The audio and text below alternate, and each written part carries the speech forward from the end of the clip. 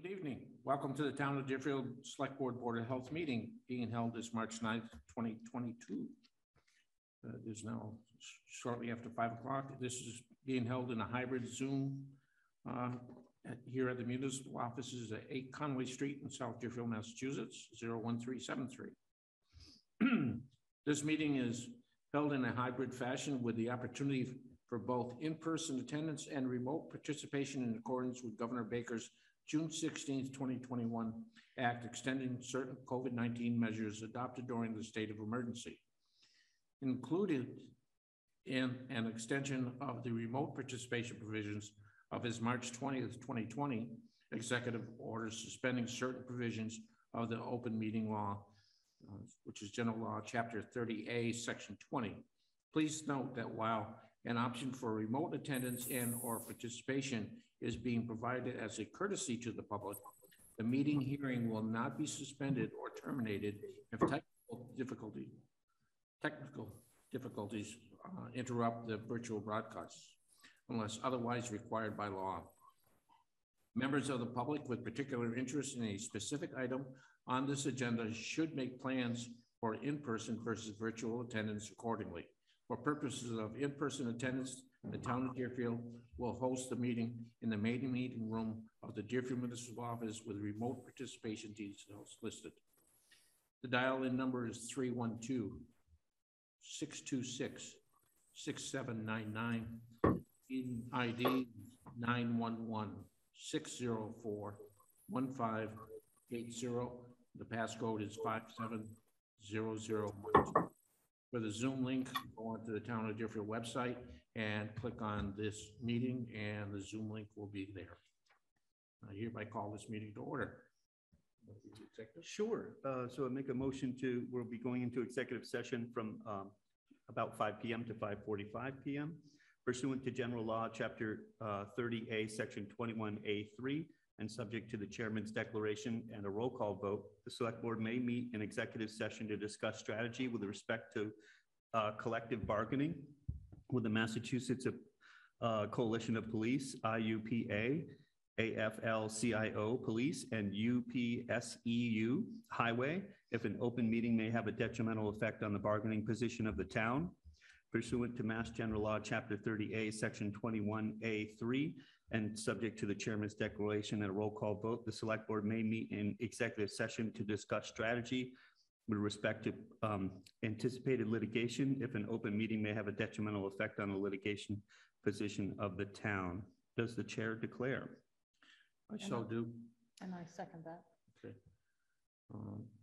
We'll be inviting Chief John Pachurik, Kate Federoff, Casey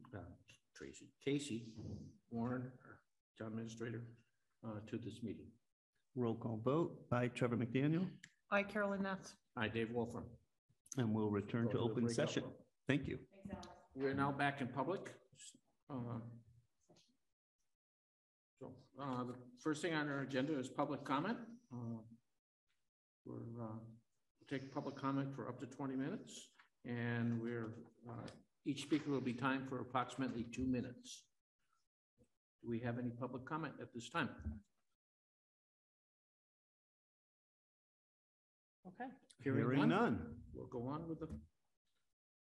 Did you want to do Chief? Do you want to get into your discussion items? Yes. Okay. Let's go on with the our discussion items. Shelley, we've got the MOU for the foster care reimbursement revolving fund. We have to change our bylaw for that?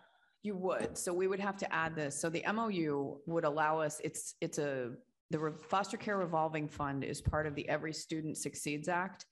And the revolving fund would be created under a different section of the law. So we have to add that section and create the revolving fund with the limitations, the control, in other words, the limit you can spend to, and who can identify who controls it, the name of the fund, et cetera. So I have that article actually drafted.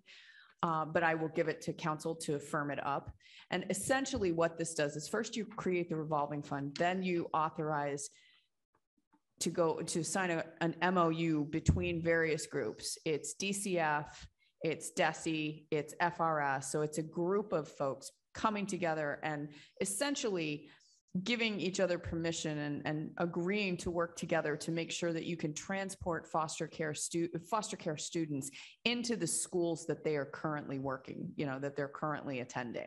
That's essentially what it's creating. And this is something, I have a friend who actually does foster care herself, and she struggles with this because she lives in one town, but the child goes to school in a city nearby.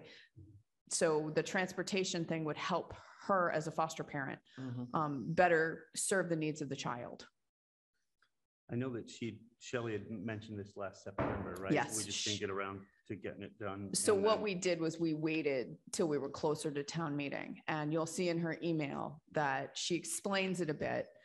I went back and I looked at the section. She had sent the section of the law. So I have that reference in the proposed article. And there's a two-step process.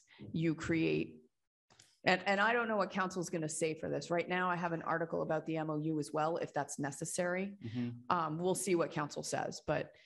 Well, we've done their school revolving funds for like class trips and that kind of stuff. Because at one point, some like teachers would hold money or whatever, and we ended up, Barb and the school worked out, a revenue revolving fund for that. I think we should just say that we support this. Yeah. And then whatever. It's whatever already on the warrant. action Yeah. And so Okay. each of the 4 towns has to do this. Yep. So Shelley and Darius have Do been you want us to- communicating. Do you want us to actually vote on this, or do you just want us to have consensus? that we do I this? think if you have consensus and just Yeah. agree that it's already gone on the warrant, we'll let council Sounds good. review the language. Right. Right. That's good. And figure Okay. out exactly. the Does way we anybody should have an pay. estimate how much this is going to cost? It depends on the school that you're sending to. So it's similar to out-of-district transportation. It depends on where you're transporting the child. But what happens is so there's an adjustment between the school systems. The reason you create the revolving fund is so that you can take in the receipts The money. and expend from that receipt account to pay for the transportation. Okay. And a key part of this is the school has not asked for it to have seed money. They've asked for it to be established, and they've asked for the town to consider an MOU, and each of the 4 towns consider this. So they're setting themselves up to be successful if and when this happens. Yeah, and that's why I'm. Right, supporting and because- it makes sense. It really Right, does. Right, whatever works out, whatever the warrant language is gonna be favorable to making it successful, seems like it's great. Okay. I mean, I don't really. I kind of thought you would do that. Yeah. That's why I'd already added it to the warrant, but That's that's good. really Shelley's explanation. All right. Okay. I'm. And for if you that. have any other questions, if you want me to invite Shelley or ask her for other information, if you want to send me questions, I'm happy to do that. No, All right. I'm fine with that. So, this doesn't really have it is if the child's school choice. Well, that nuance of it, I don't want to speak to because I don't want to misrepresent anything. Okay. That's really a question that digs deeper into how things are worked out between the school systems.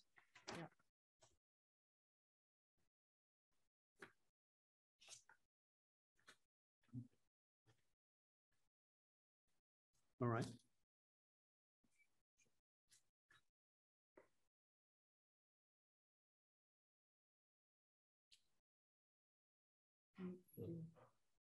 Do you just want to keep going through the discussion items, Yeah. David? So we have a consensus on that. The next thing is the Ostrowski APR. So we warned you, I think I put it in your mail for the last meeting that we had received this request for the Ostrowski APR. And so we all collectively jumped on it, and Tim Hilchey created a CPC application to utilize community preservation, community preservation funds to fund the $11,000 request as the local match for agricultural preservation for a property owned by Chet Ostrowski. It's plus or minus 12 acres. What's the, so the town has committed 13,000, and then there's We another committed 11. 13,000 for Fisk. Oh, I see. I see, Okay. for the fifth property, and this So- is 11 for this one. This is another application. Yeah, it, so this is got a it. separate application. Okay. Their intent is to close after the beginning of the fiscal year. So we Mhm. put it in as a FY23 request. The request reflects the allowable local match, which because we're a right to farm community, we Mhm. don't have to match it with 10%. We can match it with 5%. Because we really commit by being a right to farm community to supporting these when they come through, right, Carolyn? Yes. And traditionally, we've been able to, I don't want to say get away with, but been able to fund the 5%. Meet that need. And APR program seems to be okay with it. Yeah, so They were mandatory for most communities, 10%, but, we have in the past, I mean, obviously with COVID, our town hall was closed, but we had offered, the conference room, people for the APR person to stay here and work out of this office and stuff. And as a result, we've been able over the years to do the 5% funding level. And they've been fine with that. And this is to put property into APR, protect the property. yes. So my only hang up on that is, in this property, that's not the issue because it is kind of a vital piece of land, but we really have no property in town to build on. And we protect every single acre, and yet we do need to think about growth. Not talking about this specific property. APR is heavily agricultural land, Trevor. I get that, but If people choose, the town has not matched, other than prime soil, top agricultural producing land. The town has not done, there has been some protection of marginal property, but the town has never contributed to anything but the top 5%. I'm just concerned that I know, well, we need growth and there's nowhere to build here. I mean, there's really no land left. Very little. yeah, I agree, but. So we got to think about that long-term when we do our master plan, like, But if if we do you, all this, every we have survey, everybody- every survey that has come out has said people want to it feels preserve. good, right? You get that, but they, No, people want to preserve agricultural land. I get that. And I do too. But what I'm saying is that people need to also understand, know, like, I know. people, But that's what we're people are, trying, but Trevor, that's why we're trying to do this campus process and revitalize the downtown. We need to But- change our zoning for downtown to do mixed use, stuff like that. so let me just, so what I'm saying is that if Deerfield is going to shrivel up with no tax revenue and no growth, if we constantly protect everything, we have to think long-term about where we're going to build and where we're going to have housing in the future, because we can't survive. You get people that are elderly taking care of a giant home, nowhere to build small homes. I mean, luckily we did something at the base of Sugarloaf, and that was a stretch. Like, I mean, that was like an area where you really didn't want to build because it was a beautiful spot right next to the mountain, but agricultural field. I'm just thinking long-term, we really do need to think about where we're going to expand and grow, or else we're not going to have a tax base. Well, except housing never pays for itself on the tax base. If you're looking get for that. tax base. But you need a place for your Housing people to costs- live. Yeah, but look at our 70% of our budget is school related, Mhm. so housing does not pay for itself. I didn't, well, If you're initially, gonna, you can't, initially. you can't use that as. but we need argument. people. Yeah, right. We need people and we need places to We live. don't and have any property for industrial business growth It's, either. it's, There's no growth. that's more important. It's I know. commercial, industrial. If we make money on your commercial, industrial, we make money on Mhm. farmland. We don't collect a lot on farmland, but it doesn't cost us anything Right. either.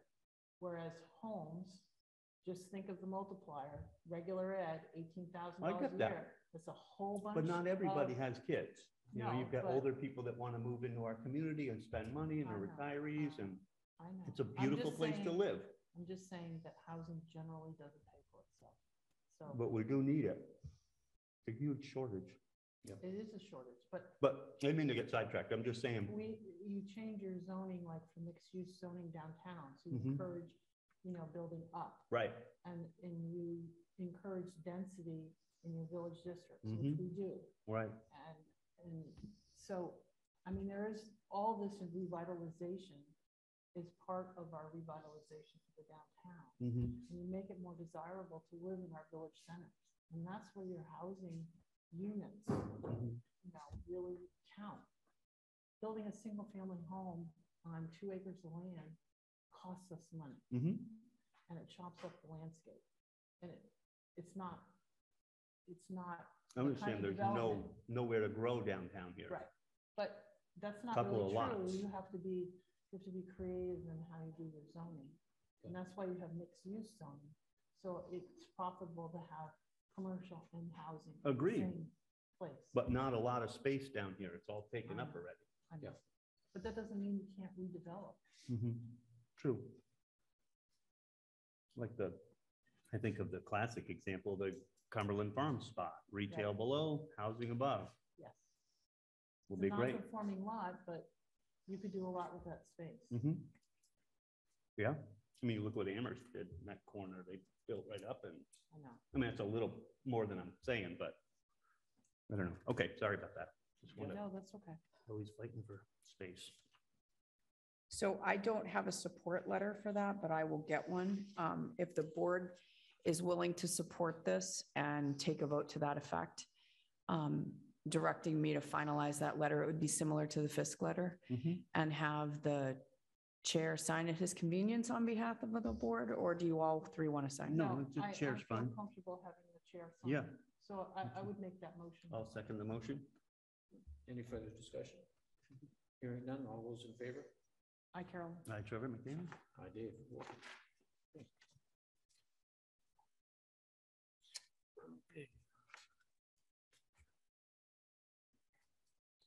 Next thing is request for comment for the 477 Greenfield Road. Special For permit. Center for Education Research that supports balance. What's this? Do we know? It is a request for comment on a zoning application. That's it. Is it here? That is the former garden center, I believe, right, Casey? I believe so. That's what the pictures, yes. Yeah. Yep. Oh, I saw a for sale sign or something there.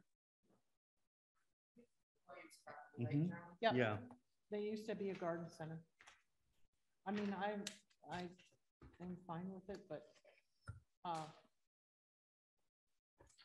what are they wanting to do? Make a, Why does it need a special permit? It's commercial. agricultural, already? right? Because it's agricultural. Because it's I'm not an expert here, I think I'm the not zone, either. zone is RA. but it requires a special permit because of how it's going to be used. Okay. 'Cause it's a change It's of re- use. it's residential agriculture. I'm not going to say, to be honest with you, I haven't had a chance before Jen went on vacation. Mhm. I didn't have a chance to go over this one with her. Okay. So if you wanted to not make a comment as a board, but ask some questions of the building When does this commissioner come up? individually. When does this come up? I think the hearing notice is, it's their next hearing, which, hold on a second, let me just give you.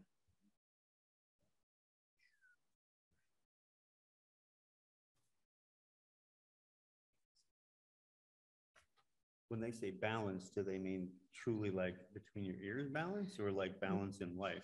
No, it's a mixed use of different types of things. And if Yeah. you read the presentation Yep. that goes I'm with going it, through it now, yeah. There's an elephant on a ball, that's balance. Yeah. So- I'm not gonna say a word. That's funny. Yeah, just to understand, okay. So it's up to you whether you want to make a comment No, I or think not. it sounds like a good it's use. I mean, just the place has been question- empty forever, so it's be nice The to see question something is going do you on. support that? Do you have any Yeah. questions about that use? You could certainly attend the hearing, and I'm still Yeah. looking, hold on. I just, for some reason, it escapes I'm my not sure if we have brain. the opportunity to do the comments next meeting. I don't think so. I don't know when Um, their meeting is. I don't know when they're. Usually they meet on ZBA 's gonna be Thursdays. hearing it. I think. And I had the legal ad in front of me. I forgot to put it in there. So it still has to be posted in the paper, right? No, it's been posted. Oh, it has. It's just not on for the 10th. Normally they meet. It's the See, we're looking 27th. at- Thank you. It's the, Well, see? you know what? Then we can table this until the 23rd. Okay, so it looks like they're gonna raise the building a bit and then You could table it for the 23rd. Is that what you want to do? Yeah, I would, let's get a little more I info. want to talk to Bob. Okay. Okay. We'll table it. Oh. I just feel like I would want a little bit more information before making any comments. And I'm sorry, I can't So they're explain gonna- it all. I No, just, no, it's agreements fine, or it's what? fine. We can just talk to Bob individually and then come together for our comments. I'm sure If we he'd be have happy to comments talk to for, you. On the, I think we meet on, oh, I get the wrong month. Our meeting is on the 23rd, next Yes. meeting. So that's in time for, Okay. Yes. the meeting. What day did you say it was, Alex? The 24th? The 27th. 27th is Sunday. Hold on. Let me check again. 24th. It's your fault for is- making you laugh. 24th is a Thursday. It's the 23rd. Yeah, it's the 24th. Oh, It no, is. That's what I all was right. just looking for. But we can still do it on the 23rd, and they can still have our comments for the 24th. And that way we're more informed. Yeah, so the notice says to allow a center for education and research that supports and enhances balance with use of agricultural means in the RA district as provided for in the zoning bylaw with the chapter and section referenced. So the other thing you guys could choose to do is do individual comments. I would feel better if we talked about it, but I mean, this is similar. Mhm. I don't feel like it's all that different from a garden center kind of thing, but, you know, from a traffic point of view, from, I mean, it's probably less traffic than you would in, you know, in general, than you would have a garden center. But, I don't know. and so I would just like to get some information, then we can talk about it. I always feel better when we have all three of us talking about something. So Oh, so other we thing need to is- move our microphones closer because nobody can hear us. Thanks, Annalee. Oh, Annalee, sorry. I hate eating the mic. but if I had to guess, this is probably in our new floodplain. True. Yep. Could be, but maybe not. Well, they're gonna raise the building. They want to hear me? They want to hear you. Oh. So I think this may be in our new subplane, so we're gonna have the building commissioner look at that as well. Yeah, okay.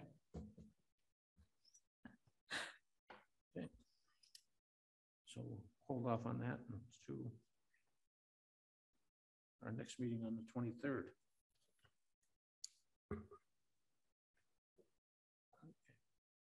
Next thing on our agenda, vote to open the contract negotiations for the chief of police. So moved. Second. All those in favor?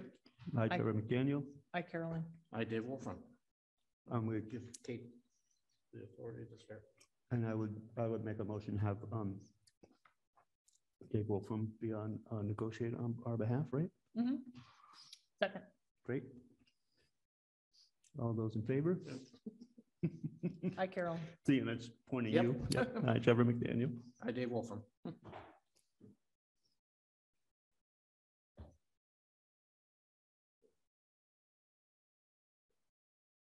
Okay. You know, So- since we have a couple minutes, if we could do Alex so he can go home. He has a grant and he wants us to just look at the public health nurse. Alex, are you here? Hi, yes, Oh, good. Are you still here in Deerfield or are you at home? yes, in the office. Yep. Oh, I'm just actually, yeah. How's it going? good. Well, Where's this on the agenda? oh, right here, Dave. Oh, on the first Grant. page. Okay. Okay. Do you guys have the copy of the public health nurse description? Yes. Okay, Do you have The a public copy? health Yeah. description? Okay. It's double-sided. I didn't have any questions. Did any of you have any questions? I had asked Alex to put it into the framework, the formatting framework that we Yes. changed to after the class comp study. So that's what he's done. If I have any questions about that or need to talk to you, Alex, I'll get in touch with you offline. Yeah, sounds good. This is pretty much, he just changed his format. This is what we had talked about before. Yeah, I just I changed some of the description in order to fit the format that we discussed, Casey. So yeah. So I have one question for you. Okay. With the chair's permission, may I ask a question? Yes. Is it really necessary, and we can have this discussion offline if you want, is it really necessary for a master's degree? Because frankly, that could position us out of the employment market. We can get rid of that if the board feels comfortable with that. Because what we could do, Alex, to frame it is we could frame it where you say bachelor's degree required, master's preferred. Yes. And I Okay. have language that is in most of our job descriptions that depending on what the position is, you address it that way. I actually just changed it right now. Okay. Okay. I like that. That sounds great. Yep. Thanks, Alex. And while you're correcting it, just above that, you can instead of saying the state of Massachusetts, say the Commonwealth of Massachusetts. Oh, yes. Okay, Alex, Commonwealth. Alex, Okay. good catch, Dave. Commonwealth of Massachusetts. Got it. So if Alex and I find, if there's actually a term I want you to use, Alex, so I'll send it to you. Sure. But if the board is okay with this in substance, barring minor changes that you and I might have. Yep. Where we could send this to personnel on Monday. Personnel has a meeting on Monday, and I've made a change to their agenda to allow us to discuss this topic. Brilliant. Wonderful. I would be thrilled. It would be a minor language change in that section. And sometimes personnel will come up with minor language changes as well. So frankly, both committees usually get a chance to hash through it. But in this case, usually I take it to personnel first, but in this case, we need to get it through a certain, we have a time frame on this one. So. Right. Yep. Yep. Whatever you need, Casey. Okay. Okay. Right. Sounds good. Okay, thank you. So Casey, in the job in the publication of the job opening, you would then put in the number of hours, right? So generally in the vacancy, I put the number of hours and I direct people Okay, 'cause to you contact me, et cetera. And what I would do, Alex, I will make just a formatting change. I'm going to Yep. take the header off because we don't usually put the header in. But the Okay. thing that you and I had I'll talked get rid of about it. was what their FLSA status is. So you and I are Yep. going to have to go back and talk about that again. Yes. Yeah. I'll do some more research on that too. Okay. So that's the only Well, I thing is just- determining FLSA Right. I status. just wanted to make sure it was clear that this is a part-time position. Right. Yeah. Right. So Okay. generally I would put the There's number no of hours in a vacancy notice. Right. Okay. Because we didn't budget. Yep. anything.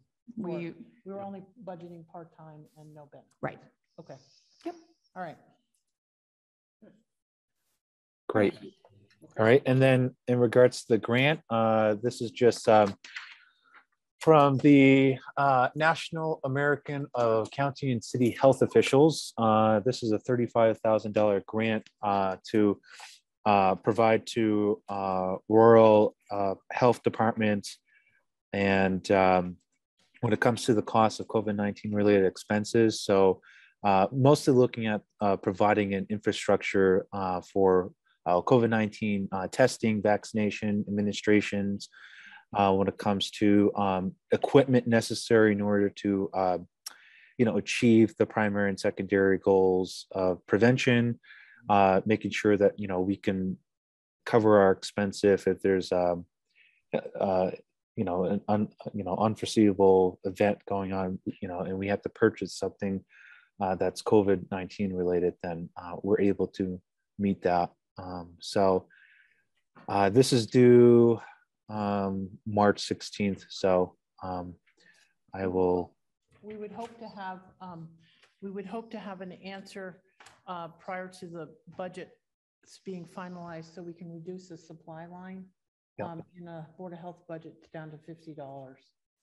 You know, this would take the place, and also it comes in overlapping over a couple fiscal years. Yes, no, 2 years. Yeah, so this would allow us to have no supply line, or, you know, $50 supply line for at least 2 years. So on our health budget. So that would make a big difference for us long term.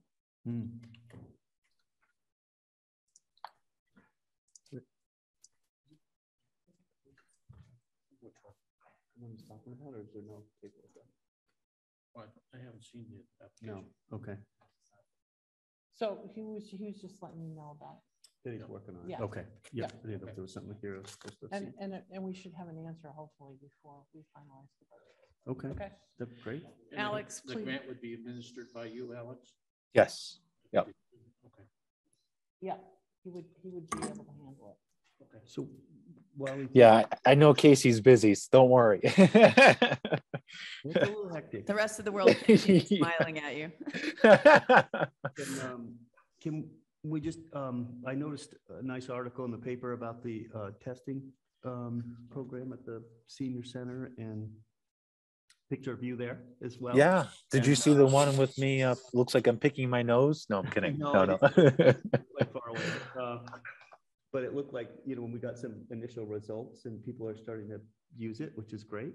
Yeah, we had what was it, 11 people on Monday, and you know, Curative is really happy, you know, that they're here in Deerfield, and I mean, it seems like it's going really well. You know, they accept walk-ins, and you know, they told me that one, you know, a person didn't have insurance, whatnot, and they were able to get tested, and it was no Right. cost, and just reimbursed from the state level. So, you know, it's just wonderful in that regard. So And it thank looks you. like- It looks like Greenfield is shutting down from what the article Right, said. they're gonna have Right. 2 places in Springfield, and that's it. Yeah, so it's good that So, we've got a so spot having here. it here is gonna be one of Good the for sole Franklin places County. in Franklin County. Yeah. So it's pretty Very darn good. good. move. Yep. Yeah. So good move, guys. Again, it's PCR You testing. get all the credit for that. No, it's all you. No, you just PCR just blame me. testing. You just blame me if something bad happens, Right, okay? exactly. We had somebody lined up. PCR testing is available Monday, Wednesday, Friday, 10 to 1 at the senior center, whether you have insurance or not. So please come. Yep. And we were able to set up, we had a meeting today. Yeah, We are able to set up May 20th, Oh, yes. probably 3:30 to 7 at the elementary school for COVID shots Oh, for Mostly for boosters. from Oh, all the good. ones that we did in November and December. Oh, For excellent. I kids, wondered what plus that meeting was. anybody I that couldn't meet wants it, to. but- Then we also are setting up with Walgreens, August 26th and September 23rd. And Oh, it will good. be for COVID, flu, shingles. Pneumonia. The shingles one. Pneumonia shots, Yep. everything. I mean, Great. you can sign up for anything. That's And awesome, right so before school. we That's are perfect. really, really excited because it is just before school. Mhm. People can get boosters just before they go back.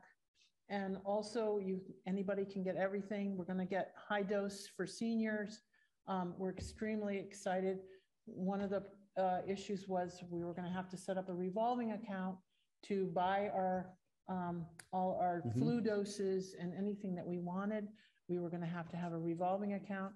It only costs $20 for flu, but you have to pre-buy it, and then you get Well, reimbursed it's for like we usually do. $40, right? Mhm. And But so- I am, yeah, and I am working on that currently with Commonwealth Medicine and other agencies in that regard to make sure that Deerfield is set up and, you know, being prepared for the near future as well. So, but right now, I just think that this is a better deal right now.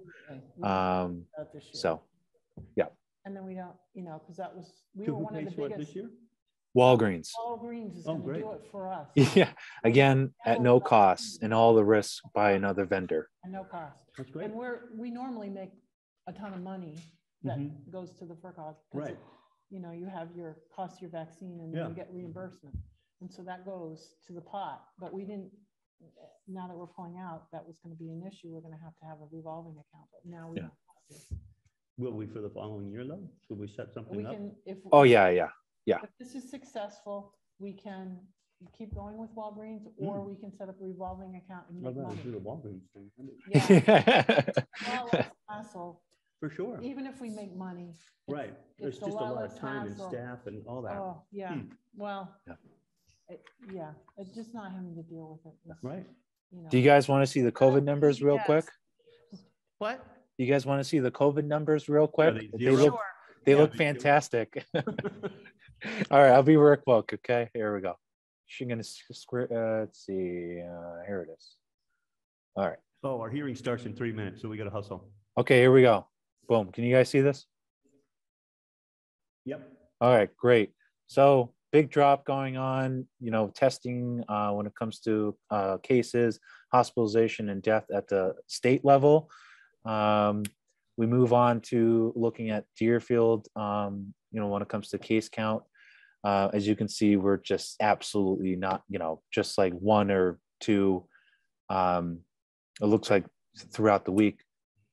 Next slide. And then our test positivity rate is absolutely low. So we're good. Vaccination rate has gone up a little bit.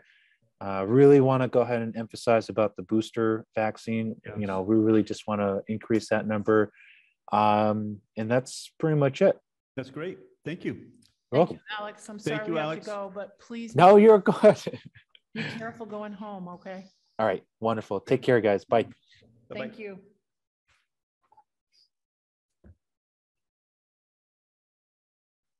Okay.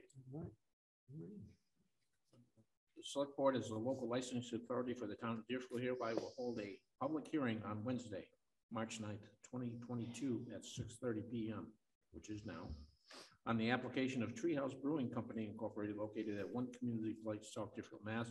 01373, for the following license applications. Application to amend Farmer Brewery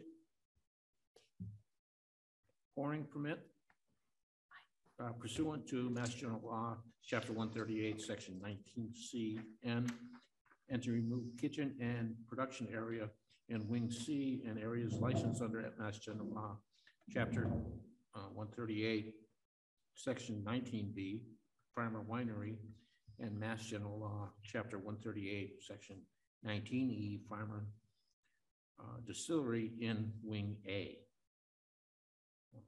Applicant for Farmer Winery pouring pursuant to Mass General Law 138, Chapter 19BN, within 65 square feet area adjacent to Farmer Winery production area in Wing A. Application of Farmer Distillery pouring permit pursuant to Mass General Law, Chapter 138, Section 19E, within 65 square feet area adjacent to the farm distilling production area in Wing A, and application for a pouring permit pursuant to Mass General Law, Chapter 138, Section 19H, to serve malt beverages, wine, and distilled spirits throughout all licensed premises. Meetings are held in a hybrid fashion with the opportunity of both in-person attendance and remote participation. For purposes of the in-person attendance, the town of Deerfield will be host a meeting in the main meeting room of the Deerfield Municipal Office at 8 Conway Street, South Deerfield, Massachusetts. And Great. electronic is the same as. Hold one thought. There's a technical thing that I need to do for Mark. Okay. Okay. So just give me a second. I need to do something. We just need a second. She's working on a technical. Give me 2 minutes. to We set can this give you up, 2 Mark. minutes. We did Usually I would try. have Jen do this, but Jen's enjoying her vacation. Give me time to Jen is in wipe the milk Charleston. suds off my fingers. Good for her. What's that? It's a good for Jen. Yes, exactly. Remember Pat went to Jamaica last year. She did, yeah. Man. Nobody else has been taking vacations, Casey. You need to Yeah, I take a know. vacation. Casey's due. Casey's due. There you go. Hey, vacations Casey are has very to important. get Very through the important. budgets first. Yeah, she's been on vacation for the last year and a half. No, we call that vacation? Oh, please. Oh, man. I think everybody is just overwhelmed. So much Punchy. stuff going on. Mhm.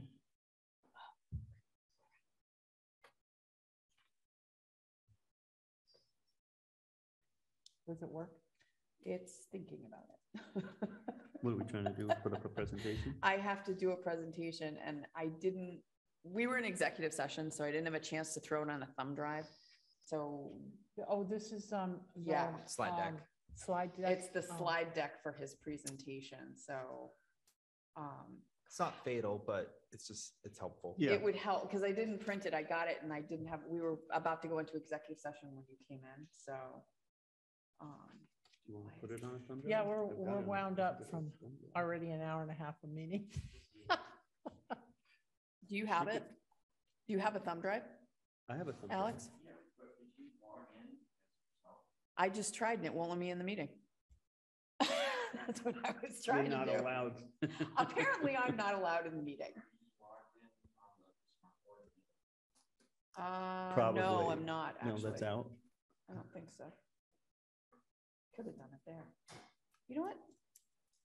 I Can mean, you if do you it? put it on Can a you do drive, it I have from a the thumb smart drive board? if you want. I need to, it's getting on the meeting that's the problem. Talk amongst yourselves. Yeah, for a because you second. are on. It says town administrator. I know, but it's got its own like, it's because I linked in through the, Well, sorry Well, we about this, could- Mark. You want to talk a little bit Technical first? How are you? difficulties. I'm doing sorry, well. Mark. Well, we could do introductions. Sure. I think it's best to make sure the technical aspects are working as well. So Yeah. for the record, Mark Borenstein, I'm attorney at the law firm of Badge and Dewey, representing Trias Brewing Company, Inc. How's the sound? Is that working Sounds for the good. folks at home too? Yep. Excellent. And Alex is here for us as our lawyer. Alex Castro, Town Council, me, Talon and Costa. Oh, awesome. Thank you for joining us. Thank you. See, we got Damien on. Yep, Yes, Damien's so Damien here. Goudreau, the president of Trias Brewing Company, Inc. Hi, everybody. Hey, Damien, Damien, how are you? owner of Treehouse Brewing Company. Good to see you. Hello. Hi, Damien. The manager of record.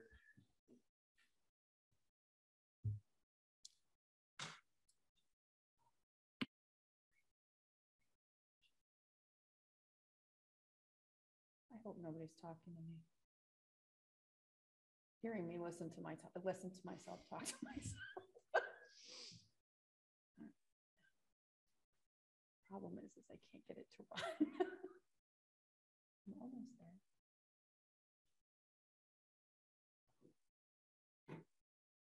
Is it on an S drive? Is that the one, Casey, right there? It's going, the issue is it opened itself up completely and I can't get it to go out of full screen so I can share the damn thing. Yeah, I think so. Hold on. Yeah, that's what's happening is I'm about to screen share it and then it won't. It's giving me grief. Let's put it that way. I had it screen shared. Then it wouldn't There it work. is. Here we go. Oh, there it is. Beautiful. There it is. Now all I have to do is get it to play. There we Okay. go. Awesome. Sorry about that, Mark. All right, no problem. So, so good evening again, Mark Borenstein, representing Trias Brewing Company, Inc. Before we get into the actual applications, I thought it'd be helpful to kind of provide some images. I believe you've all been to the brewery, but for the folks have. at home as well, I thought it'd be helpful to kind of see where we've come Yeah. at this point, because it's a pretty dramatic change, and I think it's been a huge Nice. asset to the town. So, Casey, if you could just briefly go through the photos here. So this is obviously the interior tap room. Mhm. Lovely space. This is the primary consumption area. Yep. That's in building C. If you go to the next image, obviously this is the lovely bar. Very nice. And then we have the following image Casey, is the exterior patio area. So there's fire Yep. pits, Adirondack chairs. It's a lovely space, and it's going to be even more used when the seasons improve. If you go to the next slide, and this is obviously the auditorium.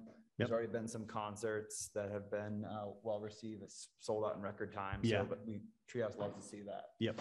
So if you go to the next slide, there's a summary of the application that I just kind of want to walk the select board through it. So essentially there's 4 applications before you this evening. It's somewhat technical, but before we get to the actual applications, just provide an overview in terms of the state licensure. So Treehouse currently holds 3 licenses at this particular location. And so they hold the farmer brewery license under 19C, they hold the farmer distillery license under 19E, and the farmer winery under 19B. All right, so those are the state licenses, and those are really just to manufacture and sell alcoholic beverages to go. So the applications before you this evening are for on-premises consumption only. So if you go to the next slide, great. So this is building A, and as you can see, over here in the corner, those are the 2 new production areas. So there's now a distillery and winery space that have been built out that are 300 square feet each. Under Massachusetts law, the on-premise consumption areas have to be adjacent or part of the winery and distillery premises. So you might see in the applications that we're seeking pouring permits for 65 square feet. That's simply so that there is a pouring area for the winery and the distillery. Right next to where you. Correct. And so the application for the pouring permit for the farmer brewery, the alteration is to remove these areas so that now they're exclusively winery and distillery, because you can't have them both licensed under those individual pouring permits.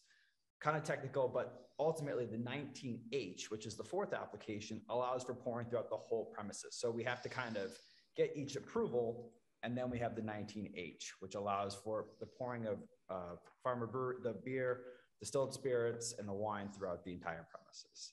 So in terms, if you go to the next, I'm trying to think, where's building A? Like, That was a warehouse. this is the warehouse oh, space. this is the warehouse. Okay. Yep, I got it.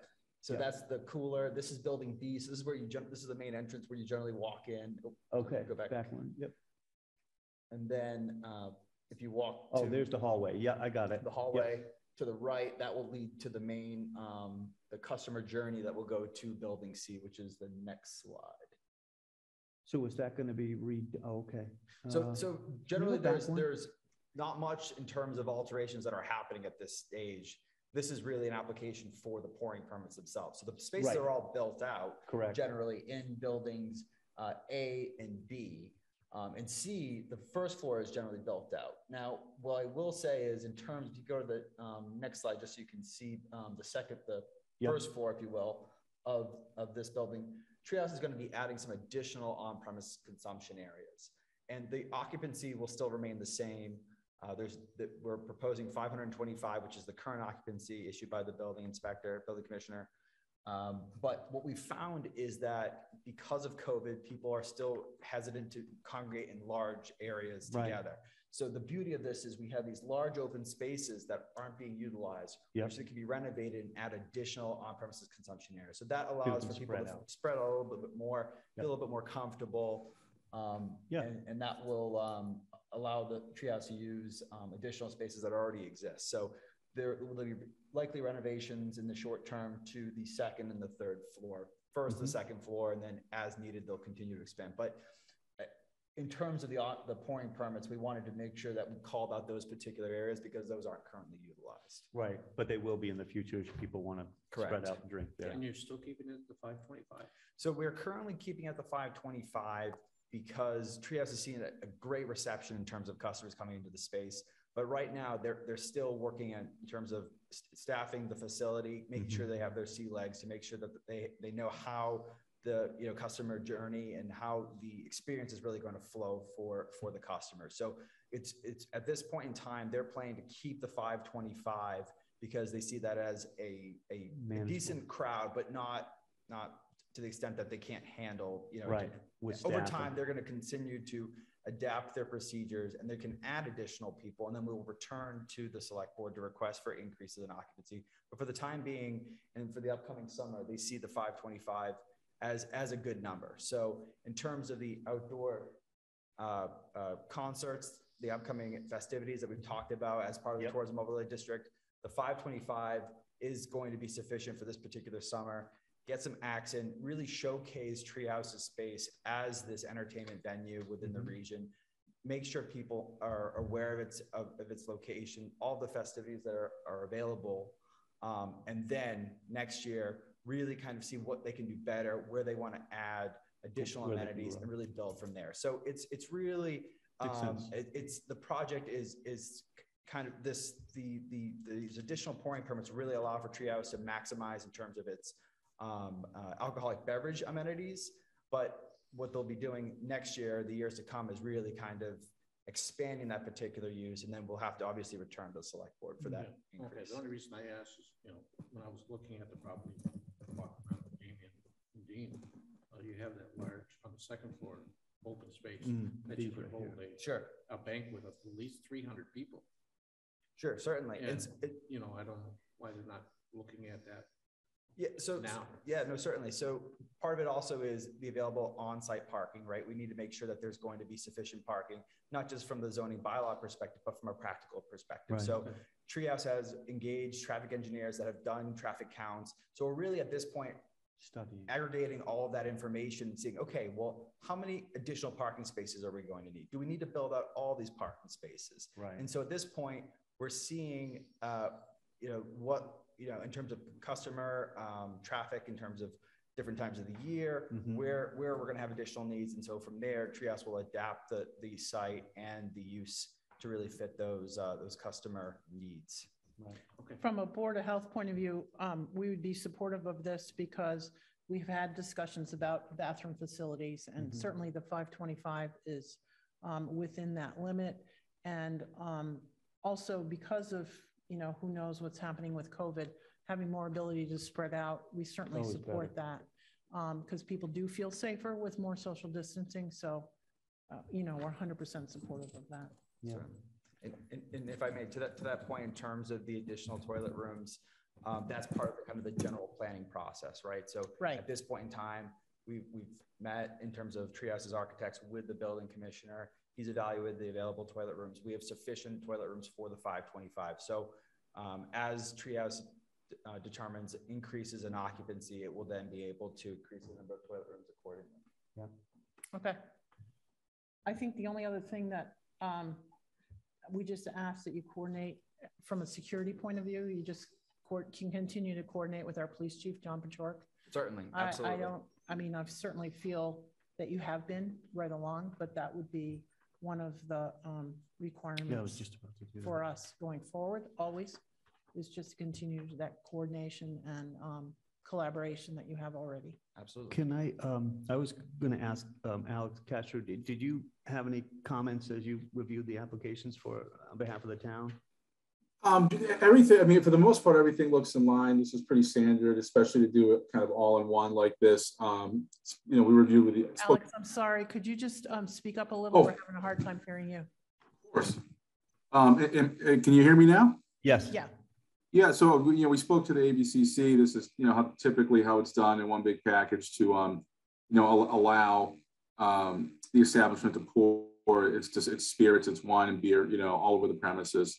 One question I have for council is on the alteration of premises application. It says that the applicant already holds a 19CN permit. Is that true? Because so you're not. I heard when I heard you before, I thought you said you're applying for the 19C. Oh, sorry. So to be clear, we already hold the 19C. Yeah. Okay. The image that I showed at the beginning of the slide deck of that area where all the chairs were. Yeah.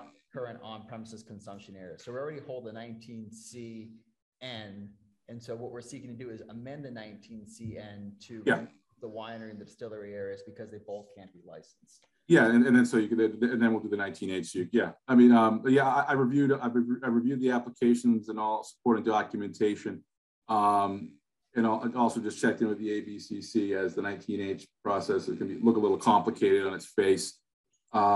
Everything looks good to me here. I'm happy to answer any other questions the board has.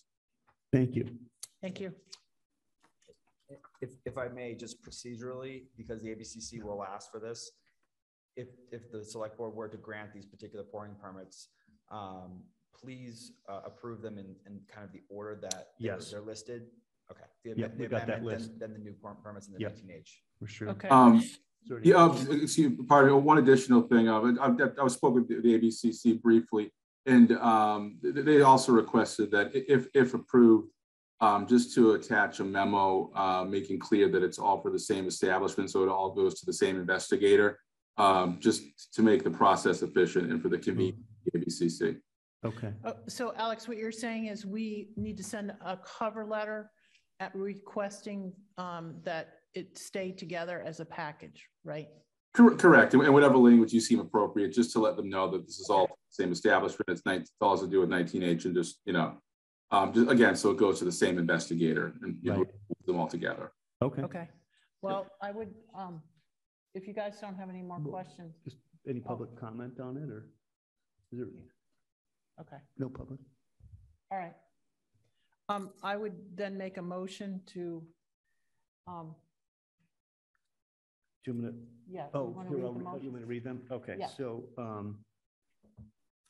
so I make a motion to grant the section 19B and farmer winery pouring permit. No, we need to Oh, well, amend this first. is the order, Yeah. So- right? So No. Alex has written you the order for that, so do them in that order and take Yeah. separate, Right. take the separate votes, right, Alex? Right, so the first. Yeah. The ABCC said we should just do separate votes for all of them in the order council recommended. So it should be the amendment, then. We should, So we the have to amendment start with first. the The amendment alteration. one Yes. first. Yeah, you can start with the amendment. Oh, I'm sorry, am I on the wrong page? You have to start with number one. Well, that's where I was. I typed, You have to amend the farmer brewery pouring permit.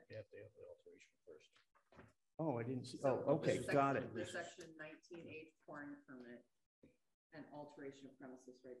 So maybe So somebody the else can make that alteration, so the motion. alteration of the 19C would be the first to be approved, then 19B, 19E, and then the 19H. Because you have to have the 19B and C and This order here? 19E before you can have the 19H. Yeah, the 19H should go last. This here, this, then this, got it. Yes, CN. So make a motion for the alteration to the premises licensed under section 19CN.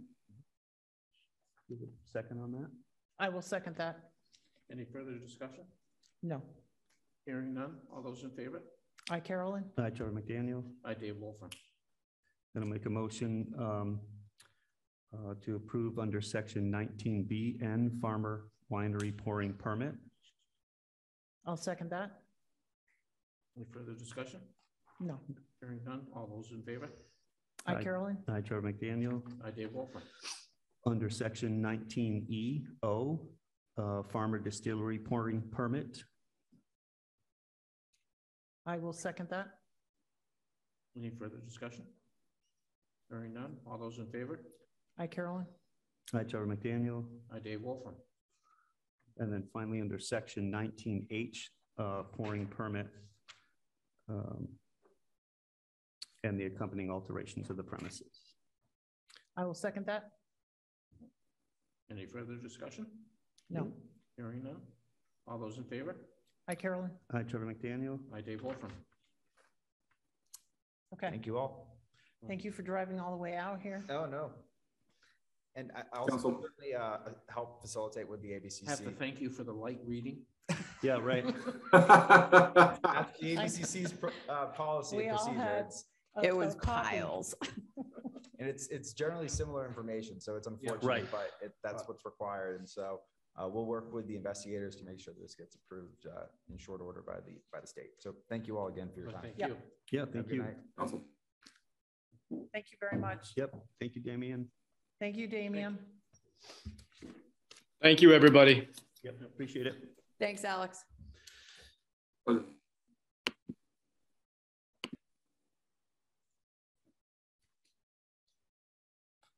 A little bit of time. Okay, discussion items? Yeah, I'll go Continue back to now. those.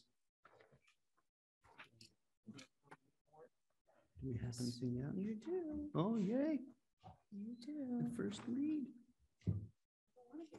I want it. Or you don't want it. I do. Let's start tearing it apart. No tearing it apart. All right. Thank you.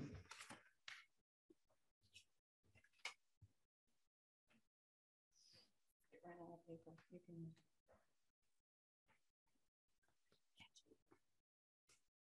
Yeah. Oh, this is the same thing. I got another one here. I think so. Yeah, I gave you one, but it didn't finish copying everything, so. I think we're good. Yeah, I here, don't I'll think give they you have one. it. Do you guys have a copy? Oh, Carolyn needs one here. She can have this one. Yeah, I don't think I have one. All right. I ran out of paper and a copy. It was all Treehouse's fault. No, it wasn't Too many- anybody's too fault. much It's just a paper. bunch of things happened all at once. So essentially, and these things could change, but what you're looking at, and it's not in any form that I really want to show other people. It's all right. We got a Because little time. Because it's a little. Couple days. It's the first real version of a warrant, but it gives you an idea of what you have. And so the first article, and I'm going to try to do it as a consent article with some discussion with council and the moderator, but we've done it twice before. And that is doing the reports to officers, elected officials compensation, the acknowledgement of gifts, the library interest vote, acceptance of grants, and contract authority signatures for both the assessors and the select board. The only thing I just would wonder if,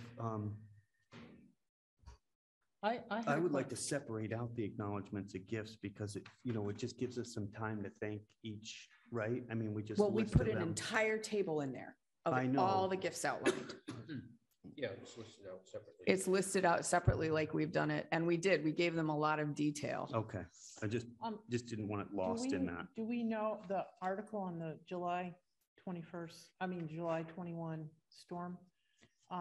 Do we know how much money we're going to It's get? about 90,000 that needs to come out of free cash. There was a letter from Yeah, but Joe Comerford's Joe office. today. Comerford's supposed to be getting us this, Well, she sent the thing today that she was pressuring the committee, but she It's has not a no done answer deal. yet.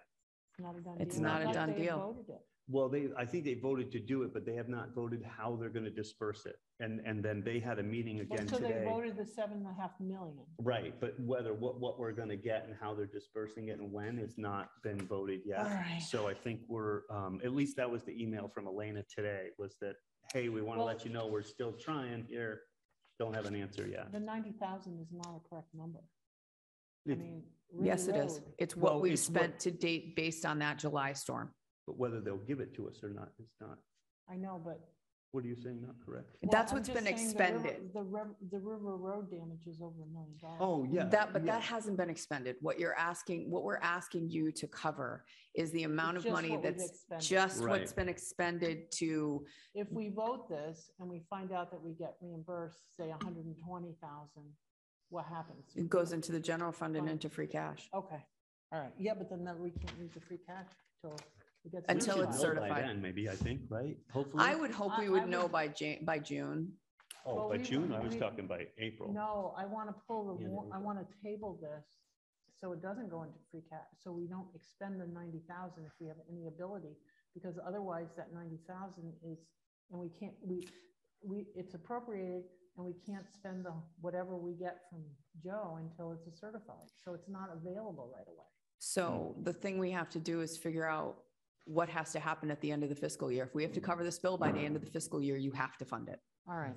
So the true. reason it's in there is because I this know, is, I know. I Brenda and I going through and figuring I out what understand. we need I to understand. have.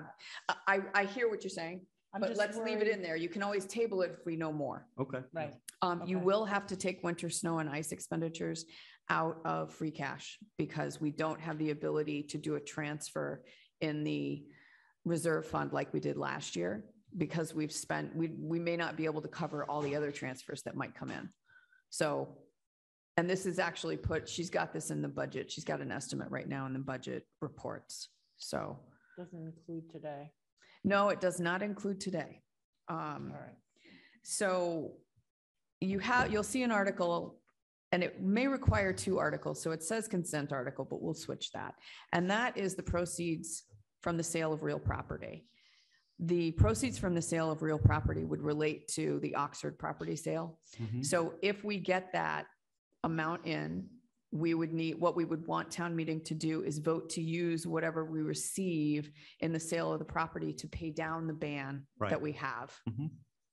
Okay. So I just cribbed this from another town meeting warrant, so I definitely will want Lisa to go through it, but at Okay. least she knows we're asking to do this. Mhm. Okay.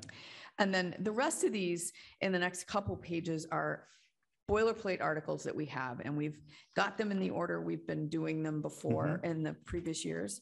So you'll see that we've got the class comp plan, the omnibus budget, the sewer wastewater treatment plant fund, SCEMS, capital, community preservation fund, Smith Voc funding.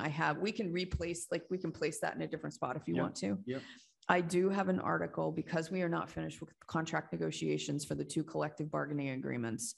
Right now, I have an article that has a request to set aside a sum Right. to settle those 2 contracts. Okay. Now, this is this, and again, placement we can fiddle with, but the next 2 articles relate to the foster care transportation that we had discussed earlier. Yeah. So in the Setting first it one, up. I do the creation of the revolving fund. In the second one, we mentioned the MOU. I will wait to hear from council as to how she thinks we should do that. Okay. And, if we don't need the second one, that's fine. But I think at least one of the other communities is going to reference the MOU in their warrant. So we'll talk to Lisa and see what she says. I think we can skip that Tilton one because we're not going to go for the estimate. Well, the Right. thing is CIPC has not voted formally. We'll have more information by next week, but I did put it in as a placeholder, which was the request of Candace in an email earlier this I week. think, and her request was because we were all asking for an updated number, but then when we realized it was going to be Well, actually, she 25,000. got it. She had a conversation. I didn't print her email out, but she did have a conversation with the group that she's working with, and they may want to see an estimate. It's up to capital. So she did submit a that's a lot of capital money. application. It was 25 grand. Right. So she submitted an additional capital application for that amount, and it's been forwarded to capital. It's included in my revisions for the report, but the report isn't final. Mhm. So I haven't sent it out yet. I sent that, and I will send some other information. I think we need to be really clear that we have only $55,000 difference between what's already been proposed and in our budget And all these capital requests. and all the capital requests. So There is no money. there is no money. There is no money. Yes, we know that. We will be able to talk about that as a larger group next week. I know, but So the next article relates to creating a personnel manual and extracting the benefits discussions and the Mhm. benefits details in our bylaws and pulling them into a manual. Yep. And so this is just a first shot at this, and it identifies certain things. We maintain certain things. So you'll note it starts from Article 2 in the policies. Yeah. And it outlines specific things like holding public meetings and hearings before changes, notifications to Mhm. the select board, working when the personnel board works on these questions. And so we can flesh through it a bit. And obviously we would have to have a hearing on it if we're going to get that far. Mhm. The problem is there've been there's been a lot of other questions that have come before the personnel board. I've added Haven't it had a lot of time as a to work on it. placeholder. We may not have the time to Yeah, finish might it. have to be another- So it may special have to meeting or be in the fall. The issue with that, and I've been clear with them and I will be clear with you, is every single time we run into a problem that is not identified in that bylaw, we have to be very careful and consult with counsel Yeah. about how to deal with it. Right. Because the bylaw itself is too old. It's Mhm. the only additions you've had have been changes to personnel benefits, but not necessarily adding some of the elements of state and federal law that have Right. become It's necessary. outdated. It's outdated. so it is outdated. I think at least one member of the finance committee is not going to be in favor of this, but functionally, in order for us to better serve not only the community, but the employees, Yeah. we need the flexibility to be able to, Yep. to work within the newer legal requirements. Okay. So I have another placeholder there, and it's just, I haven't fiddled with it again. This is pretty Yep. drafty. Then you've got We then have the article to separate the town clerk collector treasurer position. Right. And so there's more than one way to do this. I have a couple of options. I put the second one in that I got from council, and that creates it separates the town clerk from the treasurer collector. It allows us to hire. There's two different ways you can do it. You can do it where you can hire individually for each position, or you could do, in this case, hire a treasurer and a collector as the same person. But if essentially and I sent an email out to Natalie and Joe about this, it essentially asks the legislature to take that general court vote to allow us to split the job so that we can better manage administratively here, which we've discussed in past meetings. Yep. Okay. So after that, there was a request made by the police chief on seeing if we can accept the provisions of General Laws, Chapter 90, Section 17C, which allows the select board to establish a speed limit of 25 miles per hour in any thickly settled or business district in the town that is not a state highway, or take any action relative thereto. So this was a request from John. I've added it. Okay. And there's Well, he's been asked to do this. he's been asked by I know, residents well, about yeah, this in I know. particular areas. And we've had this request, I know most notably from a resident that now lives down the street from me on the other side of the line, for River Road. So it comes at a time which may be useful for the board to support this article. And I think John would ask you to. I don't want to put too many words in his mouth, but. Okay. Like marijuana, we don't know what. We don't know. So we haven't dealt with them yet. we had a question outstanding. I just have a placeholder for it. Now there's 2 citizens petitions we could be looking at. And Lori Busada is actually here. She missed public comment, but what I will let you know is there's a citizens petition that somebody has asked me about regarding, and I don't want to mess this up, Lori, but essentially without public comment open, I can give a brief. We will probably see a citizen's petition to ask Deerfield in a non-binding article to support changes to the state flag.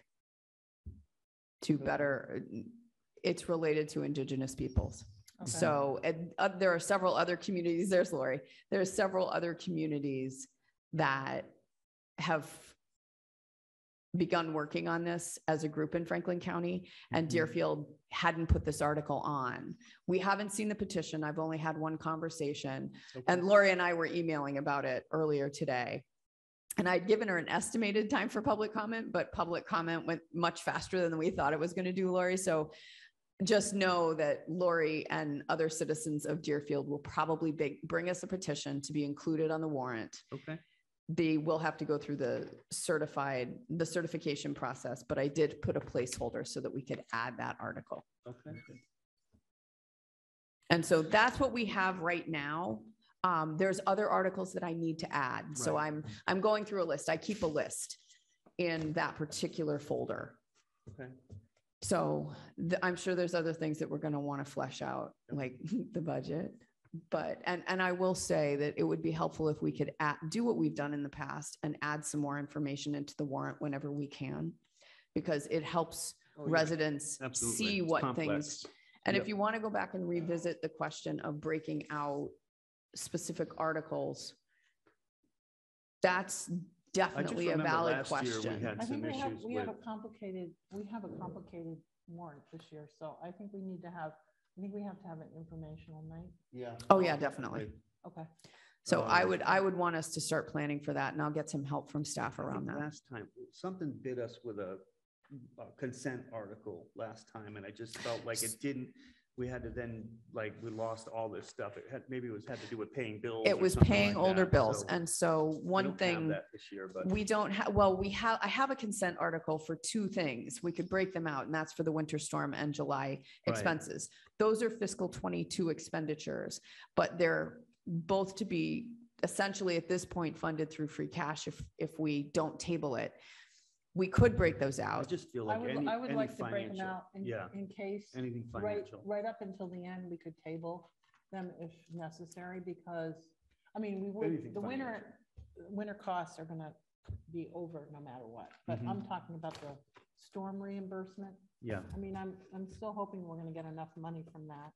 And then it just goes in the general fund and we wouldn't have to wait. I just don't want to tie up money if we don't have to, because we don't have any extra money. I realize that, but without any idea, I and she know. doesn't even know what we have for expenses. Right now, we have an estimate of about $90,000 if no other bill comes through, Brenda and I. And winter storm and ice, we won't know until much closer to town meeting. Well, I'm gonna try to get the River Road under that Long Island Sound Initiative, the RTC, you know, that just came out. Okay. You know that I sent you that information on. I don't know what else we're gonna do, you know, because it's so expensive. I mean, it's well over $1 million in one or the other. Oh, absolutely. But we aren't at any place where it's shovel ready. That's part of the issue.